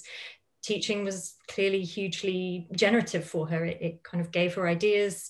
It gave her confidence, it gave her material support, but it had quite a strong impact on both her material experimentation, but also her ideas and what she was doing in the studio. Thank you so much. We are just at 6 o'clock. So just before we break to go and have a cup of tea for 10 minutes, we're going to reconvene at 10 past 6 or in 10 minutes, wherever you are. But just thank you all so much. What a tremendous, rich and really engaging series of presentations. Thank you so much. I'm really looking forward to hearing the next set of papers. So thank you all very much, and we will see you all in 10 minutes. So welcome back, everyone. We hope you had a good break. We are now very excited to start our second part of the symposium with a fantastic lineup of speakers, and it is my great pleasure to introduce Judith Delfiner, who is Associate Professor in Contemporary Art History at Nanterre University. The past 3 years, she has been Editor-in-Chief of Perspective, the journal of the Institut National d'Histoire de l'Art, and her work focuses on the relationship between the historical avant-garde and American countercultures. She's currently interested in the practice of photocopying, particularly among women artists, and has just completed a manuscript on Jay DeFeo's xerographies. That's a hard one for me to pronounce. Anyway, Judith's title is Jay DeFeo, Xerox Images, and Judith, please take it away. Thank you, Pia, for your very nice introduction. I thank you and Joe for having invited me to this fabulous symposium. I'd also would like to thank warmly Leah Levy for her precious help during my years of research on DeFeo. So I've decided to focus my presentation on Jay DeFeo Xerox images. I'd like to introduce my presentation with a quick anecdote by a colleague at DeFeo's at Mills College, Mary Ann Milford, who was teaching art history and who remembered DeFeo using the copy machine there. Quote, initially, Jay was making Xerox prints using the Xerox machine in the art office at Mills College. Eventually, our incredibly observant and wonderful administrative assistant, Marilyn Mary, was concerned about how much ink and paper Jay was using and arranged for a Xerox printer to be put in her office in the painting studio, end quote. So this anecdote reveals how captivated DeFeo was with new technology that was in many ways unpredictable. So this is a subject I have devoted an entire manuscript to. Here I will limit myself to raising a few points that I consider essential. Although DeFeo's photocopies are inseparable from the rest of her work, this unique corpus seems particularly worthy of study, not just because of the originality of the Xerox images themselves, but also because it sheds new light on her creative process. Jay DeFeo's activity in the field of photocopying spanned the last 15 years of her life, from 1975 to her death in 1989. During these 15 years, she made hundreds of photocopies, which she carefully stored but never exhibited during her lifetime. These corporate... I'm very sorry to interrupt you. Are you going to screen share? Because yes. Oh, okay, just yes. Yes. I'm sorry. This corpus seemed highly convincing aesthetically and particularly rich in terms of the theoretical and historical references it draws on. While classifying these images, DeFeo often used the word Xerox, titling some of her fine Xerox studies. Analysis of DeFeo's xerographies reveals that she used this technique for 3 distinct purposes. First, Xeroxing objects, ordinary, everyday objects that she had to hand. Second, Xeroxing her own work, paintings, drawings, photographs, etc., of that of others. And third, Xeroxing books, periodicals, articles, etc. As we shall see, DeFeo did not create any hierarchy in the different uses she made of Xeroxing. A photocopy of an advertisement, for example, could serve as the starting point for several pieces. In other words, there was no difference in status for her between xerography as a document and xerography as a preliminary study for the realization of a work of art. At any time, xerography as a document could be the starting point for a series of pieces. So I'm sharing my screen. Okay. For example, she photocopied an advertisement for the office furniture brand Herman Miller, cut out a piece of it and glued it onto a photocopy of a Japanese print that you can see on the left, thus creating a collage of photocopies. And these new works served as the starting point for a painting Apex that you see in the middle. Furthermore, it is important to stress that DeFeo did not differentiate between the hand and the machine. What interested her was the shape, whether ready-made or handmade, and the way it could mutate into another shape. In the Tissue Box series, DeFeo explored the multiple variations of the motif whose shapes seemed to unfold in space. The creative process at work in DeFeo was underpinned by this idea of self-engendering shape. And in this respect, the technique used, be it xerography or some other more traditional medium, did not really matter. Unlike photography, which required a relatively long time between the taking of the image and the printing on photographic paper, xerography was almost instantaneous, allowing the artist to follow as closely as possible the ideas and intuitions generated by the experiments carried out with the photocopier. It was the machine's responsiveness, together with its capacity to easily vary the scale of the motif, as well as the contrast between the whites and the blacks, that made the medium so attractive to DeFeo. Xeroxing allowed her to produce ongoing series, as evidenced by the panels of images that framed the works in progress in her studio. These photographs belong to a series of views of DeFeo's studio taken in the 80s. They shed light on how her works were produced and how the arrangement of the various elements mounted on the walls contributed to the creation of the composition in progress. These data seems to me of key importance for an understanding of her work. DeFeo worked in and on the studio at the same time, the progress of the work of the moment, leading to the continuous reorganization of the images on the walls.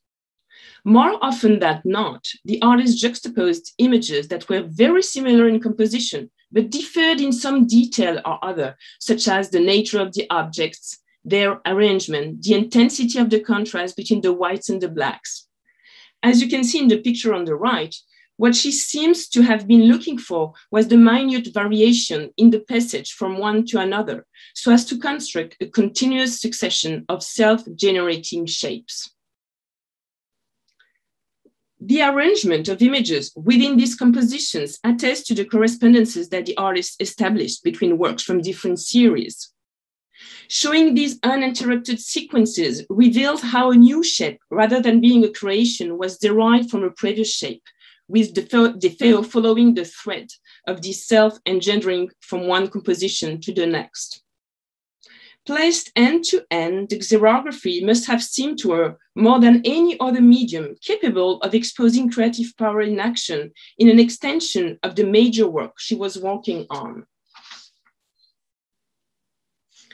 These operative processes, in which the elaboration of a major work spawns a myriad of secondary works, came as a revelation to DeFeo while she was studying Picasso's Guernica during her studies at Berkeley. Quote, "This class made such an impression on me that I've kind of worked that way ever since. I mean, the whole seminar was based on looking, considering, let's say, a major work as well as Guernica, but also examining all the ideas that Picasso realized that came out of the piece once it was started. And things became valid in their own right, you know, the drawings and so forth and so on. So we were to start a major work and let things happen, to pull ideas out of it on a smaller scale in multiple media, whatever struck us, you know. I suppose if we had chosen to abandon the work eventually, it would have been okay. But it was that triggered off an endless stream of self-induced imagery," end quote. This dynamic of creation between a major work and smaller scale works derived from it can be observed in the realization of the rose, which she placed at the heart of a creative process. On a smaller scale, we find the same dynamic between the work in progress and the panels of images that populated the walls of her studio. These secondary works, linked to a major work from which they derived, while remaining autonomous, conform to the logic of the fragment as conceived by Romantic theory. It is not possible to expand on this question here, but it seems to me that in a general way, DeFeo's work was profoundly influenced by Romantic thought. These diagrams by DeFeo describe how the earlier works proceeded from the rose in the same way as the later compositions, revealing the fragmentary dynamics out of which her entire oeuvre grew. As mentioned before, in the economy of her work, xerography in no way had the status of a preliminary study for the realization of her work in a more noble medium. To take the example of the tissue box series, the artist explored the motif from painting to drawing to xerography without any hierarchy or chronology. In one of her notes, she mentions a circular attitude in reference to her working method, in which the same motifs regularly reappear as in a loop, which became a kind of signature. The motif of the loop, here doubled, is central to this photo collage, which is now part of the collections of the Jean-Georges Pompidou. This image shows the continuity between the organic and the inorganic. The body of the vacuum cleaner replaces the trunk of the tree and the hose become part of the branches. In DeFeo's view, quote, there is not such a thing as inanimate matter, and that there is God or divinity in all matter and it's all living energy, end quote. For her, life was fundamentally embodied in shape and its ability to perpetually evolve. Whether it is a natural phenomenon endowed with the capacity to grow or a human product, everything happens as if matter becomes life as soon as it takes shape at the very moment when it's made line. In DeFeo's work, drawing is above all the definition of a line, and as such, it transcends the question of the medium itself. The branches of the trees form curves that are taken up by the undulations of the vacuum cleaner hose. On the upper left side, you can see a single drawing of a lampstand with 3 xerographies that were derived from it. DeFeo's use of xerography was in this respect very close to a graphic practice like drawing. As she said herself, quote, I do a lot of xeroxing like people do sketching. It's a sketching device. Oftentimes, I'm not really quite sure what will come out of it, end quote. Xerography did not appear in her work like some advanced technique for obtaining images of a new aspect, but rather as a means of returning with greater ease to the most archaic medium of drawing. Through xerography, the artist found the simplicity of the monochrome shape obtained in an almost instantaneous way. Quote, I've never been good at draftsmanship. I can't do quick sketches, so photography gave me a whole bunch of views of something. Then I would go from that into Xerox, end quote.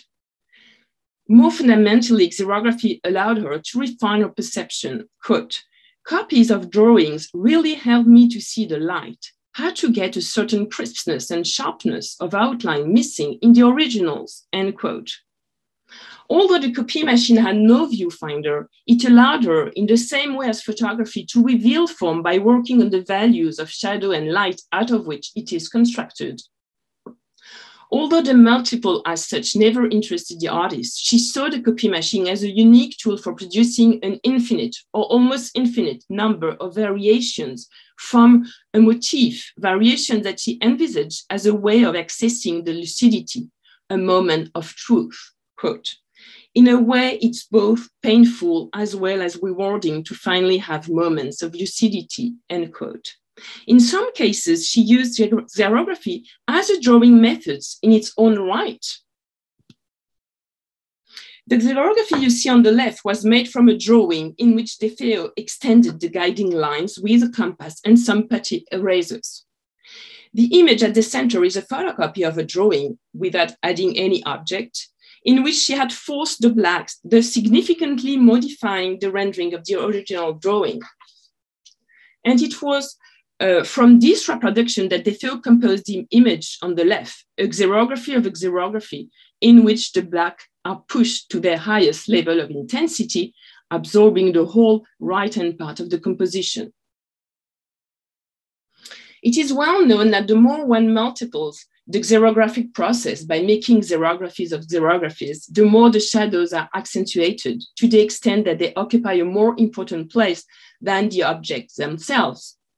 Through this process, DeFeo shows a kind of mise en scène of the shadows themselves, a kind of shadow theater. Now, if such images refer to a notion of archaism, it is precisely because they evoke an age of representation that predates mimesis, the stage of the shadow where the drawing resulted from the projection of interposed bodies.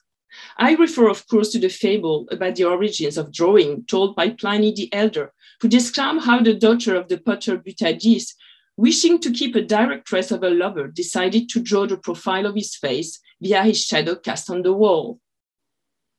The evident archaism of some of DeFeo's xerographies is due on the one hand to the marked presence of shadows that refer to the idea of the origins of drawing as recounted in the Butadis fable, and on the other hand to the technique of contact imprint that dates back to the origins of representation as evidenced by prehistoric hands, which are among the earliest artistic representations in the history of humanity.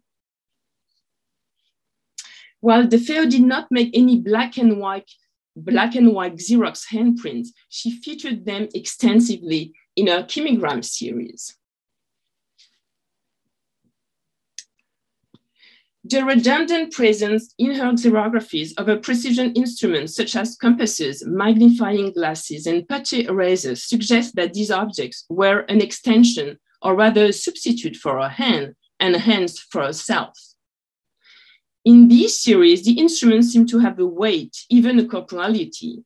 The shadows are so emphatic that they seem to be drawn with charcoal. The emphasis on shadows and the almost palpable presence of matter give these images a marked archaic quality. The process reached a kind of paroxysm in an image like this one, in which the trace of the reference has completely disappeared in favor of a totally abstract composition reminiscent of cave paintings. Through the underlying presence of the hand through the tool, DeFeo refers to the very condition of the artist who, according to Henri Faucillon, represents the most advanced type, as well as being a continuation of prehistoric man. These tools placed on a photocopier's platen thus articulate this dual temporality, which brings together the two ends of the arrow of time, of which they provide a precipitate. If these compasses refer to the origins of representation, they also refer in the same movement to the most accomplished classical art, as testified by this page from a sketchbook of Leonardo da Vinci. This example illustrates, in my opinion, the singular use that DeFeo makes of Xeroxing, employing a state-of-the-art technology to produce images with a pronounced archaism. This singular use of the copy machine reflects a circular conception of temporality that governs all of her work, according to which the present does not mark any progression in relation to the past, but rather actualizes it, as evidenced by the loop motif.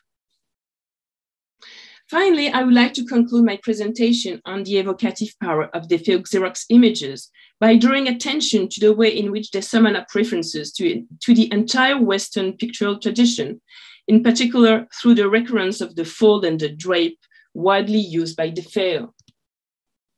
Comparison of her Xerox with a painting of El Greco reveals the respective mise en scène of the effects of draping. It seems to me that the Baroque theatrality that Gilles Deleuze analyzed in his book on the fold is at work in some of DeFeo's xerographies.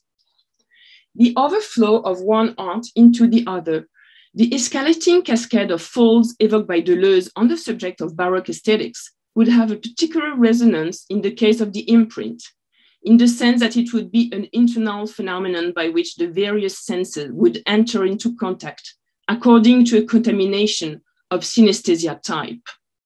Indeed, what seems to me characteristic of DeFeo xerography is the way they actualize a kind of indecisiveness between touching and seeing images so that our hand is moved, as Georges Duberman wrote in a more general way about contact images. Thank you very much for your attention.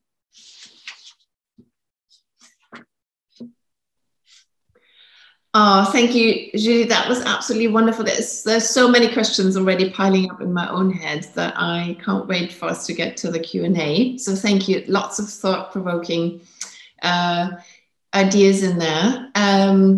But before we get to discuss it a bit more, we will have our next speaker, Suzanne Hudson, present her work. And the title of Suzanne's lecture today is called Encore. And let me say a few things about Suzanne before we go there. So Suzanne Hudson is Associate Professor of Art History and Fine Arts at the University of Southern California, where she is completing her term as a faculty fellow in the Society of Fellows. Her writing has appeared in such publications as Paquette, Art Journal, and October. A regular contributor to Art Forum for almost 20 years, she also has written numerous essays for international exhibition catalogs and artist monographs. She is the author of books including Robert Ryman, Used Paint, Agnes Martin, Night Sea, and Contemporary Painting, and she is the co-editor of Contemporary Art.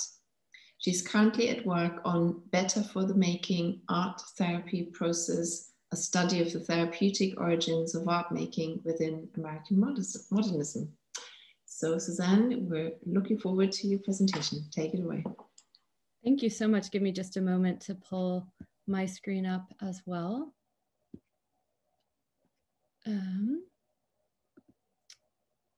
Okay, thank you so much, Pia and Joe, for the invitation, and to everyone who's already presented for such an incredibly rich conversation that I feel like I'm entering into as kind of encore two. There are aspects of what I will share now that will pick up on many dimensions of what we've already been hearing and talking about, but I will jump right in. So, writing for the San Francisco Sunday Examiner and Chronicle, reporter Gerald Adams profiled Jay DeFeo in late September 1969. The Rose, which she had completed in 1966, was unduly proximate. The major work of her life, as Adams put it here, proved overwhelming in its significance for the author and presumptively his subject. DeFeo had worked on the Rose for nearly a decade, and it was, by this time, already a fabled, obdurately material ground of accumulated and carved paint, thickened into a tensile sculptural relief. Photographs documenting its ever penultimate stages of development had circulated in catalogs and art magazines since the 1950s. And as we know, it was also mythologized in Bruce Conner's 1967 film, The White Rose, which shows the massive structure supine, wrapped and harnessed, emerging from DeFeo's Fillmore Street apartment through a choreography of man and machine that has also been likened to birthing through the womb. At the time of this publication, though, the Rose hung at the San Francisco Art Institute after recent installations at the Pasadena Museum and the San Francisco Museum of Art. Yet Adams hardly discusses the Rose beyond a cursory indication of its weight and size, less characterizing its achievement than assuming its apotheosis. Descriptive language only appears in a caption beside a large image of DeFeo, as you see here at right, who poses before it when it was installed at the San Francisco Museum of Art. The caption at the right, and I apologize, I know it's so small, so I will read it to you. It reads, quote, "The painting that changed a woman's life is of the abstract expressionist school. From its simple white center, the rose stretches outward in petal-like ripples, which become craggy mountains of gray, blue, and black. Artist Jay DeFeo worked on it for 8 years, ever changing it and adding more oil to the canvas that now weighs some 2,300 pounds. By contrast, in the text proper, we learn that DeFeo, pictured now donning a sun hat, gardening in Marin County amidst the bucolic, if threadbare, backdrop of a former estate, has emerged from the long process of its genesis largely intact. She is tendered here as a heroine who finds herself critically lauded but financially insolvent. She confronts, as Adams frames it, quote, an artist's painful dilemma. What do you do for an encore? Stripped of its gratuitous lingering over DeFeo's visage, and I should point out an especially treacly passage where Adams appreciates, quote, that the beautiful brunette retains a cute upturned nose and eyes with a perky sparkle. The piece is nevertheless useful for how its egregious misogyny exposes the stakes of DeFeo's reception on terms that are habituated elsewhere. And anyhow, the question of what DeFeo might do next was a fair one with which she had to contend, and which seems, I think, to have prolonged her work on the Rose in the first place. One answer came in 1970 with Afterimage, which we've already seen a couple times today, a mixed media drawing of graphite, tempera, and acrylic with cut and torn tracing paper. It marks DeFeo's return to small-scale work, with once elemental forces of layering and excision now rendered paper thin. It moreover recalls other collages from the early 1950s and continues the broader interest in assemblage manifest there among Bruce Conner, her partner Wally Hedrick, and others, a near generational tendency on both coasts as well as in Europe that was institutionalized in the 1961 Art of Assemblage show at the Museum of Modern Art a massive undertaking comprising some 130 artists curated by William Seitz. For the record, Connor, George Herms, and Jess appeared there, but Hedrick and DeFeo did not. So this figure is derived from a caustate cockle appropriated from a book of shells. It is cleaved with bilateral symmetry along a horizontal axis, from which its ribs evanesce into something seemingly softer or more pliant, evocative of feathery wings and petals that appear in so many works. And I'm here showing you an installation shot from Dana Miller's retrospective of DeFeo at the Whitney in 2013. And here we see especially Annunciation at the far right, but many works that I think reverberate on this point. Following the title and subtended by the optical thrust that typifies Greenbergian modernism in the United States, Bridget Doherty has discussed it in terms of memory and vision. One can indeed connect Afterimage to The Eyes, 1958, shown at Dilexi Gallery. Miller herself notes that this pairing forges a binary in which The Eyes, quote, enabled her to envision the work ahead of her, and Afterimage looks backward at what she had accomplished in the past. But the titular phenomena of the latter likewise sublates recall and futurity as a contingent registration of sensation that outlasts its stimulus. Indeed, the afterimage is a useful concept, modeling the living on of form that preserves sequence and causation without reifying the image. Walter Hopps, so instrumental in showing the Rose in Los Angeles, considered it, quote, a monumental self-portrait, and one might argue something similar for Afterimage. To be sure, there are works that DeFeo made in these years in Afterimage, and then works made in these years that suggest a more explicitly metonymic reach. So Crescent Bridge 1 and Crescent Bridge 2 were the major paintings that followed, each painted in acrylic and synthetic resin on plywood. Based on DeFeo's dental bridge that replaced teeth, they become an oddly disembodied mountainous landscape, each fang an unlikely summit. Still, I would formulate the apposition of self-portraiture as pertaining not to biography, but to a critical self-consciousness regarding method. Afterimage represents a ceaseless and necessarily unfinished process that relates ongoing concerns to earlier works and the changeable circumstances in which they retain or remake relevance in a vital reciprocity of address and mutual constitution. In this way, DeFeo's positioning was perhaps strategic.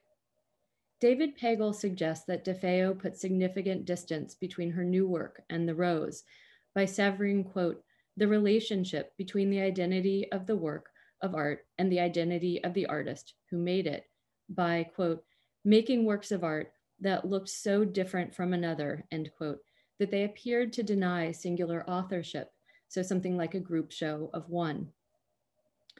A compelling argument, it nevertheless presumes stylistic coherence as a more stable sign of selfhood than its obverse.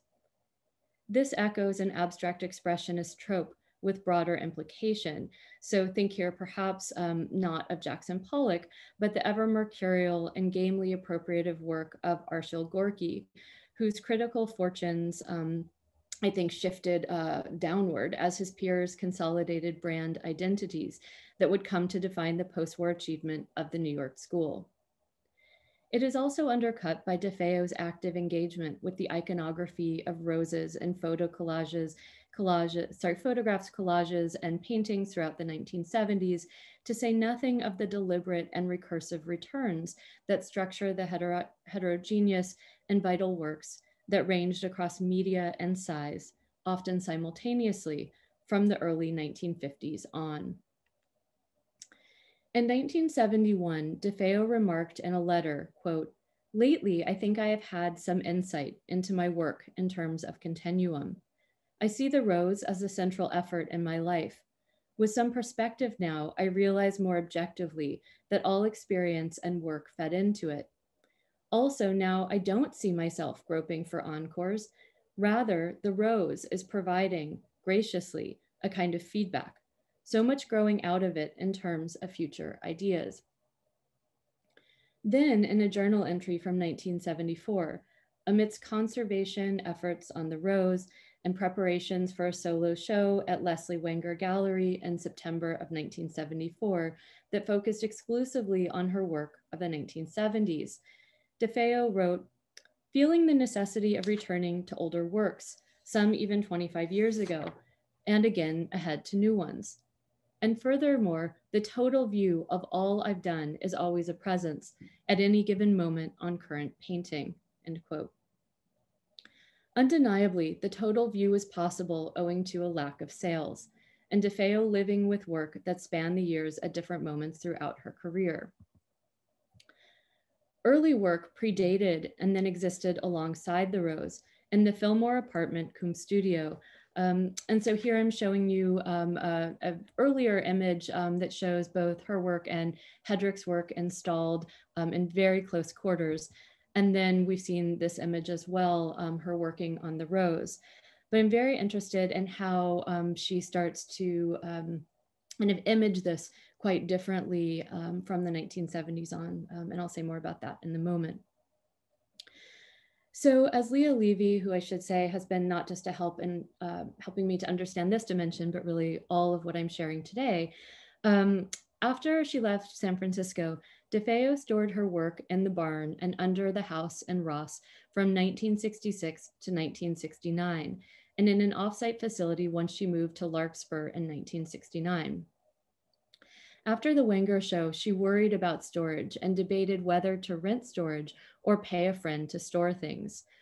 And actually on this count, I think another really revealing diary entry shows her wondering when she won't have to support her paintings any longer and when they in turn might support her.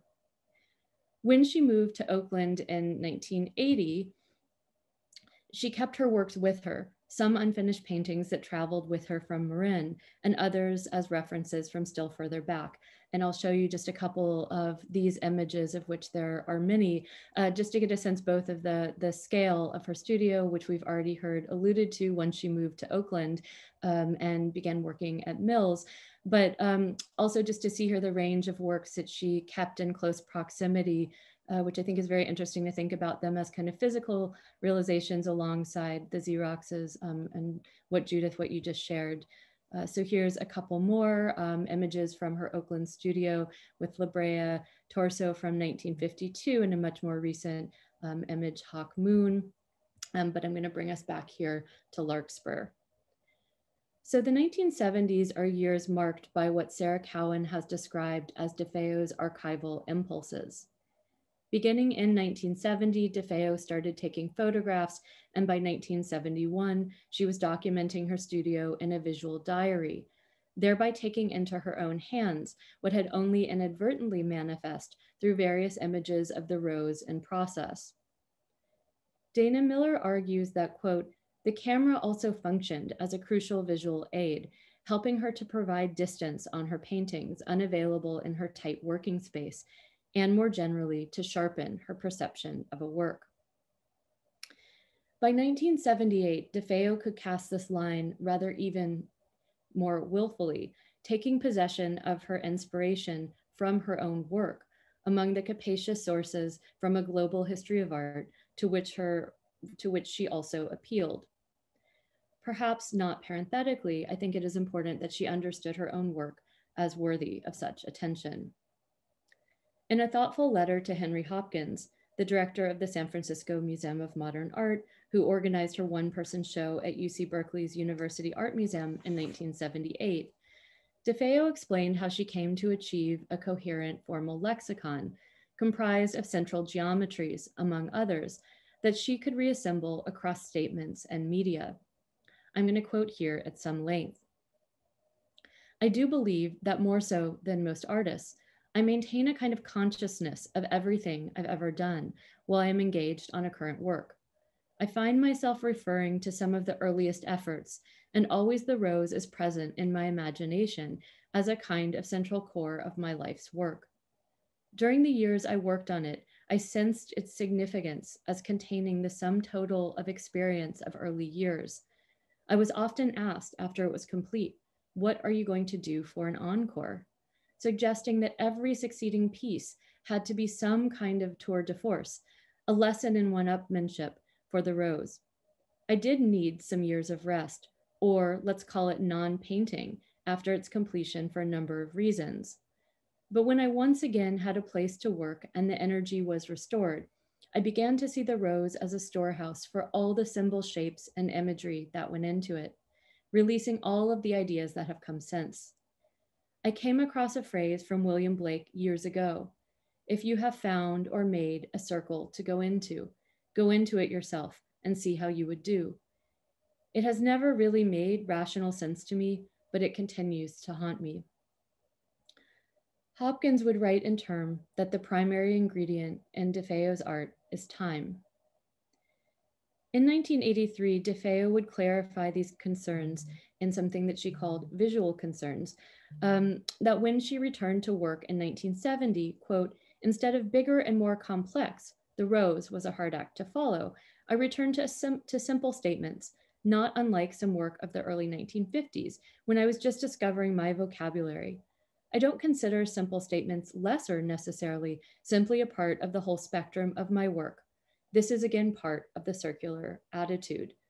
Even these modest statements, a reaffirmation of my symbols, are new statements, given a different time, emotional climate, new materials to explore. As a useful comparison, Lee Krasner returned to her earlier works in the 1970s as well, in the context of readying them for exhibition.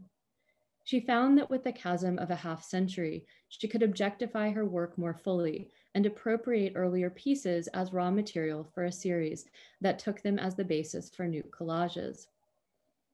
Hilton Kramer slammed the work that emerged from the literal stuff of the past as, quote, a cold-blooded act of self-criticism that is also a bizarre form of artistic self-cannibalization. Paul Brack would put it differently. It put it in differently sanguine, but still consumptive language in 2001. Quote, these painting collages are perfect examples of the theory that artists in their youth feed on the history of art, later on their own ideas and feelings, and in the end, on their own work. DeFeo did recycle past work like Krasner, with one salient example that we've seen already here today as well, being Tuxedo Junction, a work that makes over shards of collage from a 1965 work called The Estocada that she hastily salvaged from the Fillmore apartment on the way out and stored for years thereafter under her bed. She photographed these elements in 1973 and then mounted the salvaged debris onto masonite for this composition. She titled it after a Glenn Miller song that was reissued at that time, a veritable homage to reprisal. Alongside such strategies of material experimentation and reuse, in 1982, she returned to oil paint, although Pia, now I maybe will qualify some of this, after more than a decade of using acrylics. In a particularly affecting set of paintings from the mid-1980s, sensitive evocations of landscape, real and imagined, emerged from non-objective smears. Some paintings depict loosely and effectively the Alabama hills, conjuring the quintessentially Western landscape in the California mountain range east of the Sierra Nevada. These epic and undeniably photogenic geological formations have served as the backdrop for scores of films and television shows since the 1920s, but here appear less formidable than did DeFeo's Oral Bridge. The rounded contours flatten into planes delineating pictorial space as if in silhouette. Geometry offsets amorphousness. Uninflected shapes puncture fields of loose brushwork. The Alabama Hills paintings also feature brilliant descriptive applications of gesture. Some, including what I'm picturing here, Alabama Hills number 8, Arctic Sunset, register rock face and modulating grisaille, a palette familiar from DeFeo's career decades before, against a sometimes fiery pocket of sky. A narrow band of yellow limbing the peak of Arctic sunset both establishes something like illusionistic recession and makes evident how dark the rest of the picture remains. The point that I want to end with here is that DeFeo never really got away from her earlier work, nor did she seem to wish to do so. And perhaps she became increasingly unapologetic on this count. Her response to the problem of the encore was not to recreate or to reenact, but rather to engage earlier work in an editorial mode of self-retrospection that was likewise anticipatory. In the absence of exhibitions and public display, and commensurate with a clear-eyed position in the face of a compensatory romanticism that redeems neglect for the unwatched experimentation it abets, the existence of earlier work constituted the basis for still more effort rather than encouraged its obviation. As for my own use of encore, I would keep hold of the performative valence of the term, but insist on privileging earlier etymological senses of the encore as being something continuing without cessation, not a repeat or reappearance begged by an audience. The encore might in this way be regarded as an assertion of presence, as something not belated, but emphatically reverberating in time. Thank you. Oh, thank you, Suzanne. That was a wonderful paper. And I have to say that I've never really seen so clearly as today through your paper, the how the rose really does reverberate through time, but how the timelessness. And I think in the very last sentences of your paper where you talk about the encore and what it means for you, I think the timelessness of her recurring themes has never become clearer and more impressive. So thank you very much. I'm sure there are going to be questions about that. However, in the meantime, we have one more wonderful paper to look forward to. And I invite Corey to speak next. Corey's paper is titled Sidestepping the Image Directly, The Growth of Jay DeFeo's Cabbage Rose. Corey is curator of photography at the San Francisco Museum of Modern Art, where she has been a member of the curatorial team since 2003. Her interests in photography range from its earliest days to its use as a form of contemporary expression, and her most recent projects include a survey of the 19th century archaeological photographer John Beasley Green, a career retrospective of the work of Dawood Bey, now on view at the Whitney, and a current exhibition entitled Close to Home, Creativity in Crisis, that features 7 San Francisco Bay Area artists' responses to the pandemic and social upheavals of 2020. Keller, Corey, wrote about DeFeo's use of photography for the Whitney Museum's 2012 monograph and continues to find extraordinary richness and complexity worth exploring in that aspect of her practice. Now, we are looking forward to more explorations, Corey, so please take it away. Thank you, Pia. Let's see if we can do this. I think after a year of Zoom, we'd have it down to a science. There we go.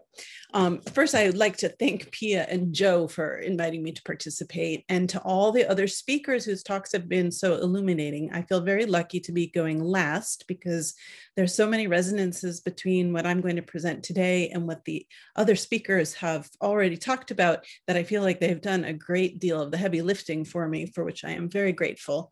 I'd also like to thank the Jay DeFeo Trust, particularly Leah Levy, for responding to my endless esoteric queries, demands for JPEGs, and for their permission to quote here from DeFeo's unpublished journals. For an artist whose practice is so inextricably linked to her use of paint and whose reputation is so entangled with a single painting at that, to focus on DeFeo's engagement with photography could at first seem tangential and perhaps even perverse. But my contention has been that photography played a far more significant role in DeFeo's artistic process than has been traditionally acknowledged, and that considering its place not only adds to a more richly layered understanding of her iconography, but crucially illuminates the centrality of temporality, sequence, duration, and history in her art. I would like to pause for a moment and just say that when I first started working on DeFeo's photography, now almost 10 years ago, I think I could say that it had been underplayed, but I think what's been wonderful about hearing all the talks today is how many people are considering her photography in a serious way, which makes me very pleased. I'd like to spend today's talk looking at the complex role that photography played in both the creation and the afterlife of a single painting, Cabbage Rose, which you see here. And I'm sorry, you're going to see a lot of the same photographs of DeFeo and the rose, but it might be said that DeFeo's first extended encounter with photography occurred during the lengthy creation of her magnum opus, The Rose, which she began in 1958 and more or less stopped rather than completed in 1966. The painting was frequently photographed by friends and professional photographers over the course of its 8-year evolution. And DeFeo's work on the painting could hardly be described as a progression if that term is understood to move from point A to point B with a forward momentum. Her technique, as has been discussed already today, was to build up and scrape back the paint, even at one point recentering the canvas within a larger support. DeFeo described the development of the rose as, quote, a metamorphosis, almost like art history, from very primitive to very classical to geometric, and then finally very Baroque. And then I pulled it back to really quite classical, end quote. And the title, as we know, changed too, from Death Rose to White Rose, and finally to The Rose. Taken together and arranged chronologically, this body of photographs by others implies a linearity to DeFeo's process, wholly out of step with her decisively unlinear actual working method. In its insistent narrativity, the body of photographs serves as both chronicle and counterpoint to the painting's making. Dana Miller has astutely suggested that DeFeo's later interest in photographically documenting the stages of her process is the result of the hard-won lesson of creating the rose and her failure to fully document many of its intermediate stages that are now lost beneath nearly 2,000 pounds of paint. I think that this is undoubtedly true, but not the only, and maybe not even the most potent lesson that DeFeo gleaned about photography from the rose. After the rose was dramatically removed from DeFeo's apartment in 1965, it languished at the Pasadena Art Museum for nearly 4 years, until 1969, when it was shown in Pasadena and in San Francisco. The challenge of storing the monumental work was resolved by transferring it to a conference room at the San Francisco Art Institute, where it would remain for 26 years, first covered by a protective coating and then fully immured. For a painting whose most distinctive feature is its overwhelming physical presence, an insistent presentness one could only describe as aura, during the period from 1966 to DeFeo's death in 1989, the painting is conspicuous in its absence, represented only by reproductions. And for many years, the pictures were all that visibly remained of this monumental labor and came to substitute for the work itself. And though they capture the painting in its different moods, different stages, and semi-darkness and raking light within the context of the artist's studio, they are both a partial portrait of a work and a poor simulacrum for the painting's physicality. As we have seen in multiple slides so far, almost inevitably, DeFeo herself was included within the photographs, and much like Hans Nemeth's photographs of Jackson Pollock in action, changed both the understanding of Pollock's work and of Pollock himself. The widely published photographs of DeFeo in front of the rose and other of her paintings seem to physically equate the artist with the work, tying her bodily to the artwork and to the larger-than-life mythology that almost consumed it. As a result of these photographs, the rose has in effect come to stand metonymically for the artist herself. But I am less interested in the way these photographs serve as a document of the rose than I am in the way they open up and elaborate on a kind of conceptual and temporal distance, pointing to the gap between origin and conclusion, between original and copy, between lived experience and history. These are ideas that were already knocking about in DeFeo's work, and I'm thinking here about her deep interest in classical art, for example, or even in her gorgeous 1956 painting entitled Origin that's at the Berkeley Museum of Art.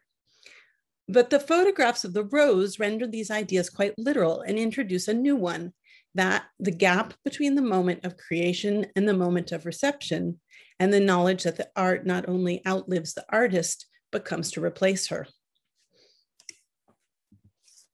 If these ideas were suggested to DeFeo by the photographs taken by others of the rose, in the early 1970s, she began to photograph photography into her own practice with both enthusiasm and intention.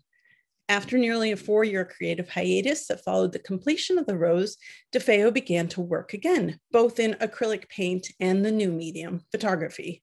She was known, as has been said before, at the San Francisco Art Institute to be one of the few non-photography teachers that allowed photography students to take her classes, and in turn, her students taught her how to use the school's darkroom.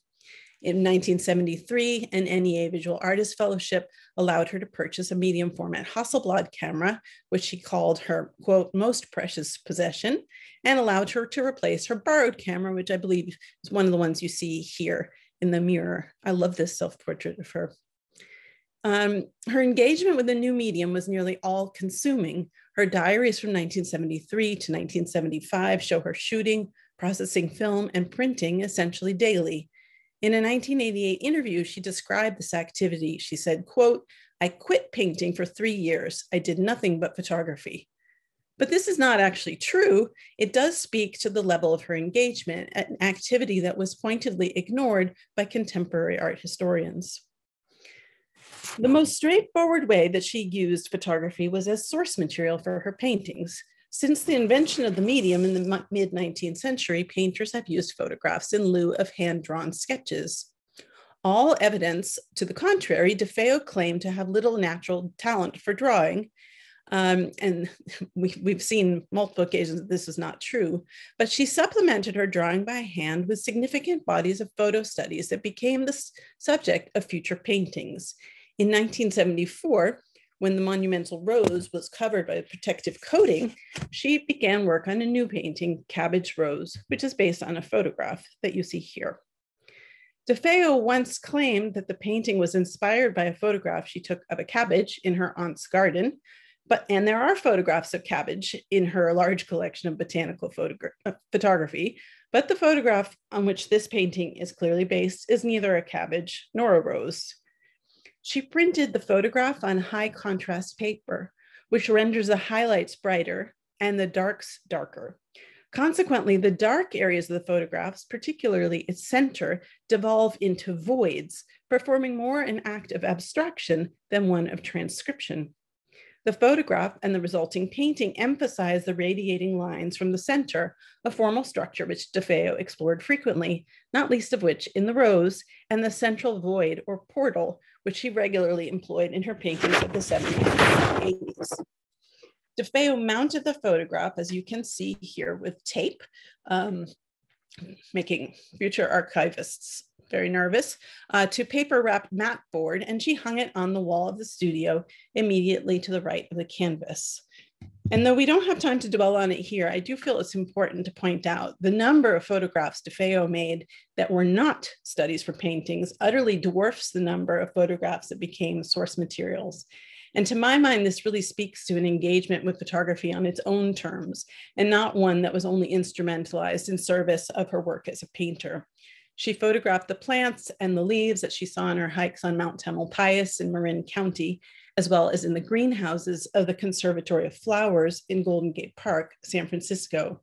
And floral motifs, particularly roses, abound. Here you can see her playing with one of photography's key formal concepts, the crop, framing a sliver of a photograph and transforming it into a radically horizontal frieze of tangled vines. And though, of course, a cabbage rose, and I don't need to explain this to an English audience, is a type of rose, the species of plant that DeFeo has chosen to depict seems incidental. But given her interest in wordplay and her formal interest in the cauliflower, which she photographed regularly, I can't help but think that the cauliflower, whose name in French and Italian comes from the word cabbage flower, might have influenced the naming of the painting Cabbage Rose. Of all the paintings DeFeo made based on photographs, Cabbage Rose perhaps bears the most recognizable visual relationships to its source image. Yet a series of 29 photographs that DeFeo made to track her own progress demonstrate that her work on this painting and her relationship to photography far exceeded a simple literal translation of one medium to another. The painting makes connections not only to its immediate source material, but also across DeFeo's own history, looping back again to the rose. She described Cabbage Rose in 1975, quote, "I think of it as another visual variation on the white rose painting. Visually, the idea is different. It is also a different medium. It's an irony that I didn't plan on, but it amuses me to relate it to the past. The medium of this painting directed it to another visual appearance." As you heard in Catherine's earlier talk, beginning in the 1970s, DeFeo began compiling what she called visual diaries, photographic records of her work in progress, neatly labeled with typescript numbers, as you can see here in the lower right-hand corner, sometimes even with textual references to guide the viewer toward clearer comprehension. I think it is worth asking who DeFeo's intended audience was for these diaries, as the information included in them seems outwardly directed toward a future audience, rather than the inwardly directed musings of her written diary, which in their linguistic shorthand and frequent incomprehensibility are clearly intended for an audience of one, herself. DeFeo not only used these photographs to trace her own progress, but to present her work to history, a transmission from the origin across its reception, toward its own reception across time. And here you can see her studio setup with the two small studies for Cabbage Rose, as well as what looks like a study for one of her loop system paintings. And Leah will have to correct me, but I believe that that is a study for, it's not actually an extant painting, as well as a small image of a bird, possibly one of Judith's Xerox copies. This was a typical setup for DeFeo, who surrounded herself with a variety of imagery and objects as she painted, often with no formal connection to the work being executed, as well as other examples of her own work juxtaposed with paintings under progress, an arrangement she felt gave her a kind of clarity as to what the new work needed. A second view of the two small studies, this time one is reoriented from vertical to horizontal, and the bird has been replaced by the source photograph and the loop system removed. I'm interested in the way the two compositions appear to be symmetrically flipped along the central axis, almost as if painted from a photograph that had been printed in reverse, though I'm not so aware that any such version of the photograph exists. Here, the two small canvases have been dispatched and replaced by a large panel that looks to be in the very early stages of development. And you can see affixed at the right that she rigged up this really ingenious little box in the corner on which she was able to mount the source photograph for reference as she painted. And in number 4, you see a much more complete version of the painting, much closer to completion. If we follow the order of the typescript numbers, 1, 2, 3, and 4, DeFeo gives an impression of a logical progression from small study to large sketch to a painting in the process of completion. Yet DeFeo's narration of the painting's evolution in her daily journal, which runs alongside this visual diary, presents an entirely different chronology, one far less straightforward and more circuitous, with multiple points of entry, as well as reversals and doublings back. She describes a process not of creation from zero, but of coaxing an extant image out of the support itself, an image she finds evasive and difficult to pin down. She writes, Monday, December 2nd, last night, I really barreled into the 4x6 panel with Bob's enamel, a wonderful sensuous feeling. The scale and the change of media appeal. I don't really feel like I'm painting unless I can smell terp. Luckily, I didn't miss smoking, which goes hand in hand with terp. That panel, however, is weird. I swear a hidden spirit resides in each and every support that in good part determines their destiny. This one, supposedly to be the cabbage rose, keeps sidestepping the image directly. Though photographs 1 and 2 show the 2 small studies as predecessors to the large panel introduced in photograph 3, on December 7th, 5 days after tackling the big panel she describes, she also describes working on 2 little cabbage roses simultaneously, as if introducing them into the process for the first time to work out the challenges she is facing with the larger one. On December 9th, she returns to the large panel, once again defining this moment as the beginning of the process, writing, "Sunday night, I started a large version of cabbage. I'm reminded of Pollock's title, The Deep, in terms of my feelings for it. Sure wish I had the space and materials for a series of things. The forms also call to mind a little painting I abandoned this summer. One of the telephone collages still intrigues me." DeFeo's written diary, her visual diary, and her actual working process in fact chart 3 separate chronologies and modes of time, intersecting and inflecting one another, but operating more like a fugue or a jazz riff than any kind of linear march from start to finish. If the photographs appear to impose a kind of logical order to the process, corralling the chaos of DeFeo's multiple beginnings and false starts for easier comprehension by future historians, they do not in fact reflect, but rather distort the actual making of the work, and in many ways obscure completely the complexity of her process. If images 1 through 5 attempt to impose a kind of linear progress from small studies to large panel painting, this one does something completely different, plunging into the painting itself to focus on the detail of a smaller segment. I'm reminded of Antonioni's 1966 cult film Blow Up, in which the photographer, upon closer scrutiny of his negatives, discovers that he may have been witness to and documented a murder by accident. What did DeFeo hope to find in the minutiae of her own painting, a work she would have known as intimately as the back of her own hand? As you have heard earlier, DeFeo took up acrylic paint in the wake of the rose, believing that her severe gum disease was in part due to the oil paint she had previously used. And this meant that she could no longer use a physical thickness, that kind of impasto, to create depth, but had to resort to the optical illusions of Renaissance perspective, using light and dark colors to create highlights and shadows. And she struggled mightily with this medium.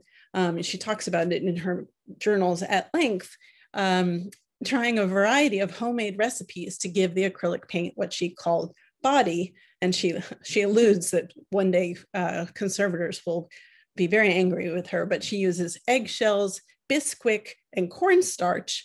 And by February 8th, starts to feel that the painting is shaping up. She writes, "At least I've reached a kind of level of surface substance, which I seem to demand in a painting, and a few areas begin to come alive. These close-ups of the painting's surface thus document her workings and reworkings of the paint."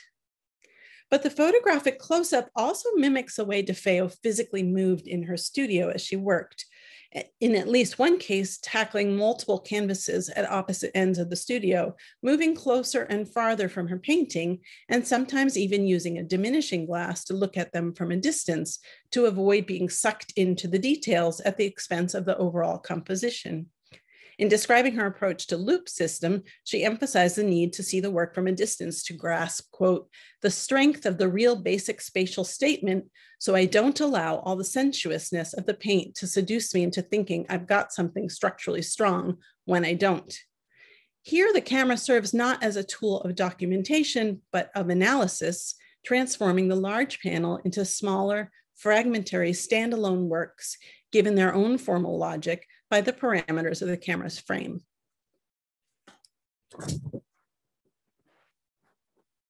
As you can see, she's moving back in and out and backward over the course of the sequence.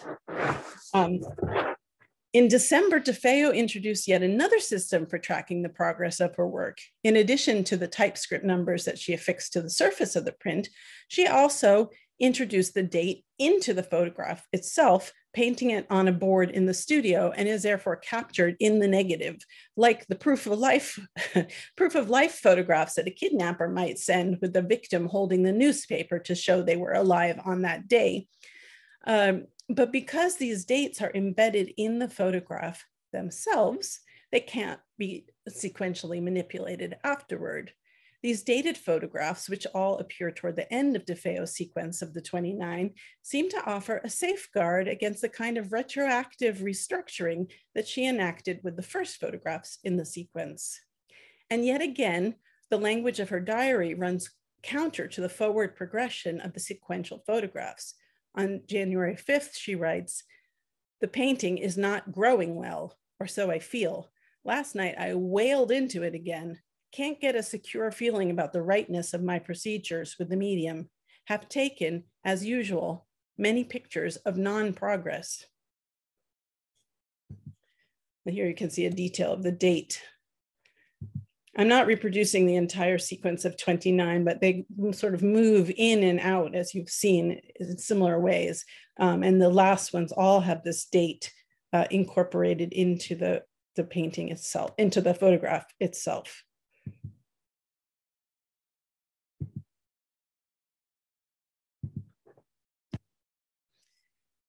In the last photograph in the sequence, the final image of the canvas, which is now lowered to rest across the top of two paint cans, the loop study is restored to the position it occupied in the first photograph, embracing a split temporality that simultaneously loops back to its origin and punctuates the end.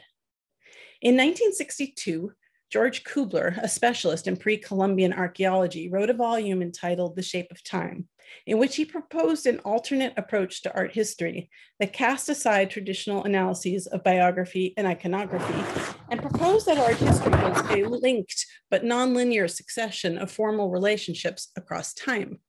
Kubler's work was very little taken up by art historians at the time, but became something of a cult text among artists in the 1960s, no doubt due in part to Ad Reinhardt's evangelizing of Kubler's theories in prints. Reinhardt also bought multiple copies of the book and handed it out to every young artist he met. Robert Smithson, who was the recipient of one of Reinhardt's copies, and John Baldessari are among the many artists with whom Kubler's text resonated and who incorporated his theories into their work, quite literally in Baldessari's case. The artists who took up Kubler's text engaged fully with the wide range and complexity of Kubler's radical proposals, but it was his ideas about temporality that were most widely disseminated.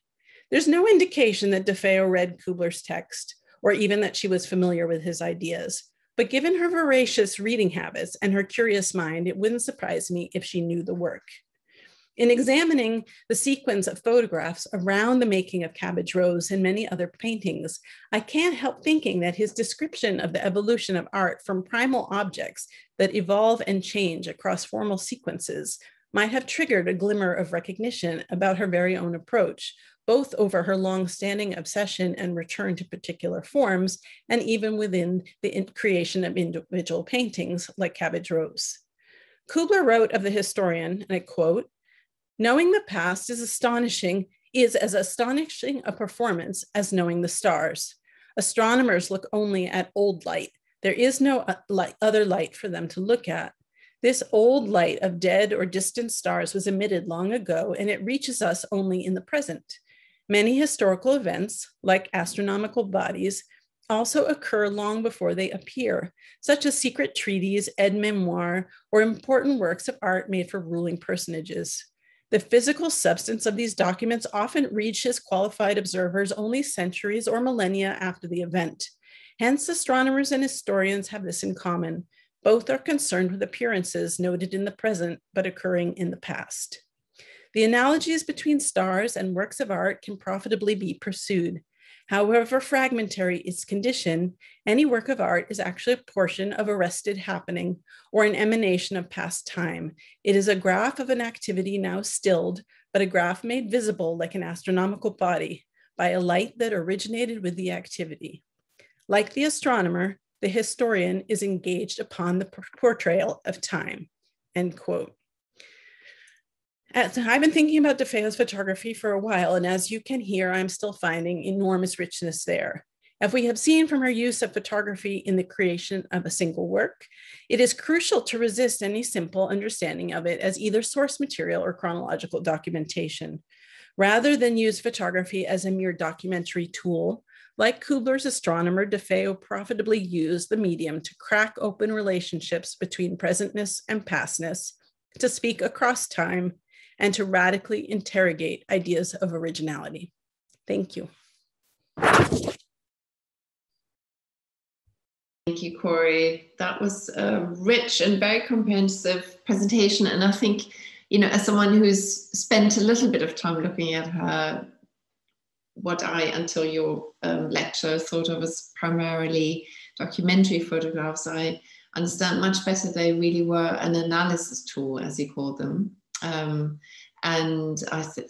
while you were speaking, I was thinking of this sort of old technique of painters to test their paintings by stepping away, turning it upside down, and then seeing if the composition still holds. And I think the photographs, at least if I understood correctly what you were saying, and that, you know, it was a lot more complex, but the distancing effect that the camera can have, and that it had for DeFeo, was a very effective tool. But I think I was even more struck by what you were describing as the narrative of the photographs running, in some sense, sort of counter to what she was describing in the diary. So I have to then go back and reread and relook. So thank you very much. That was really thought-provoking. Wow, there's a lot of stuff to think about, and I invite our audience to send their questions. We had an early question from Vanessa Woods, and she asked if, and I think that is a really good question, and I would like to put it to Judith. Judith, do you know if Jay DeFeo ever used Xerox transfer within her paintings as image bases to paint on top of? Well, I don't think she used, she didn't transfer Xerox into painting, but she used Xerox as a ready-made drawing. For example, so she took a Xerox and painted on top of it, or sometimes included a piece of Xerox into a painting. So she was, I presented the Xerox themselves as a composition in themselves, but she used it in many different ways, and including in her paintings as a ready-made motif. She was interested in motif, she just cut it and glued it in her painting and painted over it. So yes, it's a material. I mean, she did, as I said, she didn't make any distinction between the different materials she had at hand. So if the shape interested her, and it's here, so let's use it. There's no, I think she said, there was no hierarchy in her own. Hierarchy. It was, she wasn't thinking in terms of noble medium. I mean, she was really thinking about the engineering of the shape, and she was constantly experimenting with materials without any hierarchy. Did she only ever use one, and I'm sorry if you said it and I missed it, but did she ever only use one Xerox machine, or were there different models? I think she used different ones, yes. But she used different ones. I mean, she used the one that was at Mills College, and also she went to copy shops too. So she didn't had one at home. I mean, some artists did, but she didn't. But she used the the one that was at that were at Mills College, and basically, and also in copy shops. Yes, they were really expensive one day. I feel like it's in some place, I can't remember where, of course, but I feel like I remember her saying that she was trying like to compare the different properties of the different copies. Yes, because they were very specific. I mean, the machines, I mean, a certain artist used a specific brand and not another one. I mean, it was, it's a whole technology. I mean, they were very distinct. Yeah. Right. All right, there are many questions coming in. So Francesca Wilmot says, thank you so much for fascinating papers. A number of panelists touched on DeFeo's self-referentiality in relation to the San Francisco art scene and in her responses to the California landscape. I was wondering to what extent DeFeo traveled, and if anything more could be said about how she positioned herself in relation to other art scenes in America, for instance, Los Angeles and New York, Europe and beyond. I wonder, Suzanne, would you feel comfortable responding to that?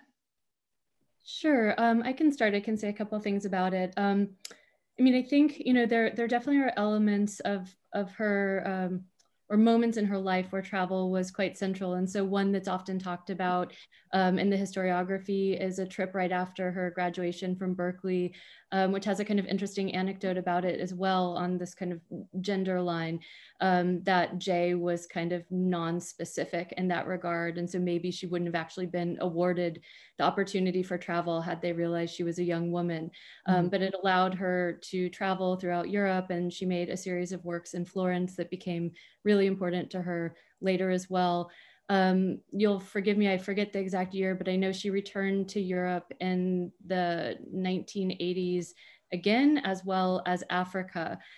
So there's another series called Impressions of Africa, but she also sometimes, some of the tissue boxes were also related to some of that content. So I think it goes to this broader point about how place is both experienced, but also recollected, and the way that so many materials for her were, you know, sources for direct contact, but also became mnemonic or became procedural. And I would kind of put travel in that category. The other thing I might say is that, you know, I think, and I was trying to just kind of point to this dimension of her work, something that I've been, you know, trying to think about is how, and Cor, your Kubler reference is really helpful for me in this regard too, but kind of imagining so many cultural and geographical touchstones. That was something that she did. And she was a capacious reader and also a capacious looker and a voracious, you know, looker and reader. And that she had a real sense, I think, of art as coming from many cultures and many times. And that, I think, is something that for me is really important as a kind of counterbalance to any kind of localism of geography, and how to kind of balance that aspirational intention to participate in a kind of capital H history of art that was transcultural, that was, you know, moving across broad swaths of geography and time, and that she intended and wanted to ultimately be seen in relation to. But also, and maybe this is in a different way from how Catherine was kind of thinking about this COVID moment, you know, thinking so much about the, you know, loss of travel and the kind of particularity of place, and how place and local communities are resonating so differently now, like an idea of critical regionalism maybe. But thinking about, you know, these kind of two poles of her experience, on the one hand, so vast, and then on the other, so close. So anyway, maybe I'll stop with that if other people would like to. Suzanne, I think it was so interesting, you know, the Kubler thing for me, I'm sure this happens to other people. It came to me rather late, and also while I was sleeping. So when all my weird ideas come, but since it came to me kind of late, I didn't feel like I wanted at that point to go back and rewrite the whole thing and start over, but that'll be another time. But Judith, I loved how you brought Faucillon in, because of course then Kubler is pitching those ideas outward. And then thinking about that idea of travel as well, you know, even when DeFeo was in California, she traveled across time and across cultures through books in ways that are very interesting. I mean, she had this book about the Japanese samurai, and, you know, the shape of the helmets, and became, you know, and she, as far as I know, never went to Japan, but, you know, sort of immersed herself both in time and in culture as a kind of armchair traveler that I think is, and then those images became these important kinds of source materials as well. It's an interesting dimension. I mean, I think her being in California in between those two really critical periods of travel that bookend her career was both a detriment to her reception in New York, but also perhaps incredibly generative, because she was isolated from that world, and in a kind of self-generative place that was very productive. Yeah, even if she had a relationship with Dorothy Miller, and she was like included in the 16 Americans show very early on, but yes. but didn't go to the opening because you didn't think it was that big a deal, right? You know, well, a big story. Yeah, it's complicated, that story, isn't it? Very complicated. All of our panelists to maybe join us in image and sound. Leah, I was wondering, I know you will be speaking in a minute anyway, but there's one question I think you would be the best person to answer, and that is if her unpublished diaries will ever be printed in part or whole. That is a question from our audience. I think eventually, yes. We are transcribing them. They need edits, they need more work, but at least a selection, and we're working on it very hard. Edited version of them, yeah. All right, then corrected in the chat by Marianne Milford, who points out that DeFeo did travel to Japan with her, and I forgot that. Thanks, Marianne. Yeah, and one of the comments that maybe to add to the question, to the earlier question about her role as a mentor and professor, is that I think she did travel in later years, but Leah, please correct me if I'm wrong, with some of her former students. She sort of became a mentor and then a friend, as it happens to some. There's another question from Paris Kotz, who's saying, how did the role of the art institution, schools, museum, curators, etc., over time affect her art making, both locally and afar? Does anybody feel called to answer that question? I wonder if Paris means, how did the opportunity to show, for example, affect her art making? Because I think some artists feel very encouraged to make more work if they know they have an exhibition coming up, but other artists also feel quite intimidated and then sort of discouraged after a mid-career show, for example. I think it's the art institutions play sometimes an ambivalent role in some artists' career. Actually, Leah, would you mind saying something to that effect, because you've got such a historic view of her institutional history? Like all things DeFeo, I don't think there's one answer. But she definitely went to exhibitions. She went often. So museums as a place to show art were very important and influential to her. We also know that she actively, at times, wanted and talked to people about having exhibitions. There weren't a lot of people coming to her. So there were times when she worked herself up to going to talk to galleries and occasionally curators. So the notion, perhaps early on, that she eschewed any kind of public space wasn't the experience of the 80s, certainly, when she was very much ready to have her work shown and exhibited. We also know that exhibitions were inspirational and sometimes torturous. There's an exhibition she did in 1983 of large colored oil paintings in her new studio. And there are many, many journal entries and letters written about her trauma with that deadline. She, in the end, produced extraordinary work, but there was a deadline that both worked for her in terms of getting the new work done and was extraordinarily difficult for her. Mm-hmm. Thank you, Leah. Another question is about her. Bill, just for 1 second about what Leah just said. One of the things that Leah showed me that I loved is the way in the 80s, DeFeo also herself was engaging with curatorial perspectives on her work. Mm-hmm. And was it Albright, Leah? I can't remember to whom she wrote that 8-page manifesto about how she wanted him to look at her work. And then that was for me very interesting because she talks about photography and she underlines I would like to speak to you about this. I can't remember who that was. She did it more than one time. She did it with Henry Hopkins. She did it with Albright, and she, very late in her life, you may be thinking of this, did it with Walter Hopps. Maybe that was it, but I can just remember this multi-page document in which she outlines her whole entire, she writes her own chronology and attributes the significance of her own works. You know, yeah. She does the art historian's job for them in a way that's really quite lovely. And helpful, yeah. There is a question about her political positions. So Susan Platt says, I note that Judith has written on Dada. Jay was forged in opposition to mainstream society and its obsession with war, as was the rest of her group. So there's lots another. Yes, it's a very interesting question and very complex, actually. I think that she wasn't really participating in demonstration or thinking about her art as a message for to defend any cause. But it seemed to me that in her work, politics lies elsewhere. I mean, outside an openly contesting position.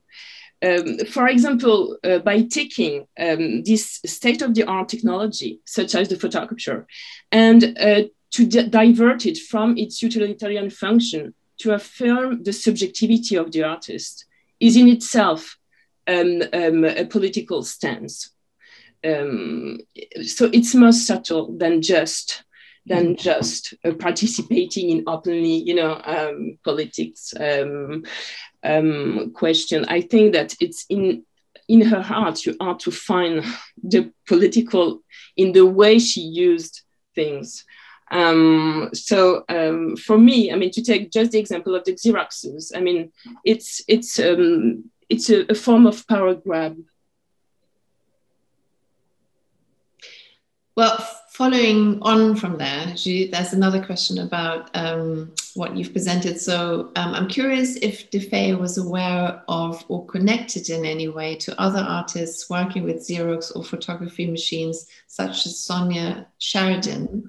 And then Lewis is saying that he usually they had to also. I don't think so. I don't think so. I have no proof, but when I looked through the journal, at one point she mentioned Sonia, but Leah told me that she'd been doing some research and he wasn't talking about Sonia Sheridan. So I don't think that she were aware of other artists doing Xerox. I mean, it was a practice during those years where artists were working in a very isolated way. I mean, they were experimenting. And so I don't think that she was aware of all that scene, even if, I mean, Sheridan was quite well known, but she was in Chicago, and well, I don't think that she was aware of that. Mm-hmm. Okay. Thank you, Judith. There are many more questions, not only in my head, but also coming from the audience, but sadly we've run out of time. And so what I would very much like to do now is invite Leah to, to sort of help us come to an end to a beautiful symposium. So thank you very much from Joe and myself for wonderful presentations that were super inspiring and covered a lot of ground, I think. Thank you also for the patience and the interest and the engagement of our audience. So Leah, if you'd like to say a few words, we'll be really grateful. Thank you. I jotted things down.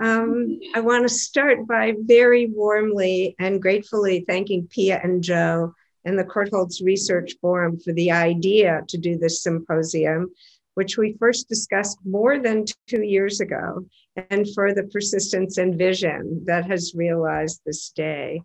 The Jay DeFeo Foundation trustees, Janie Green and Diane Frankel, join me in special thanks to our current archivists, Dawn Troy and Carly Sitko, who have supported this symposium with numerous dedicated hours, providing information to the presenters. Dawn and Carly are the pillars of the Jay DeFeo Foundation, as our researchers know.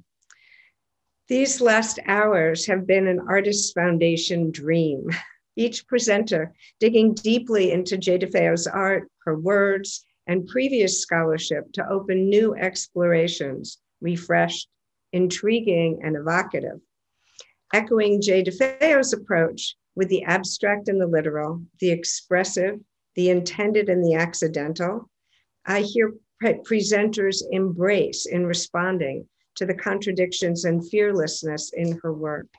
I also hear open-endedness of ideas and comments, mirroring the artist's willingness to change, to learn, and to incorporate new with the established in her studio. To have the art and the archive come alive in these rich and beautiful examinations is the epitome of the purpose of our work, and we offer our sincere appreciation. Our fondest hope is that you will all continue with your explorations. Based on what you have learned about Jay DeFeo, everyone, the audience and the panelists, I suspect you can all imagine with me how pleased Jay would have been with these inspired ideas and careful examinations. I want to say a word about the work of the foundation, which is the result of Jay DeFeo's perhaps unlikely envisioning of a long-term legacy for her art and archive at a time in her life that almost defied possibility. With both her self-deprecating humor and her dead seriousness about her art, she created the space for history to know her work. The Jay DeFeo Foundation accepted and shared her vision, and we now work within our charitable mission to collaborate on exhibitions, publications, support research, and grant making. As other examples of ways and places to discover more about DeFeo's work, I'll mention two books that are in the works, one from Yale University and another from Sober's Cove Press. We are working on an exhibition for this fall in New York that will explore the dialogue between Jay DeFeo and Bruce Conner through their friendship and their work. And last, but you all know not least, I want to say that The Rose is currently on view at the Whitney Museum of American Art in New York and will be at least throughout this year. Thank you all so much.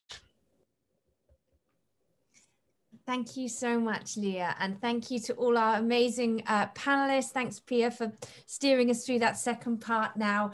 So that slightly awkward moment in a Zoom conference when you just go, thank you so much, everybody, and goodbye. And we are so grateful for you for sticking with us throughout this, and have a wonderful weekend wherever you are. Thank you so much, everyone. Bye.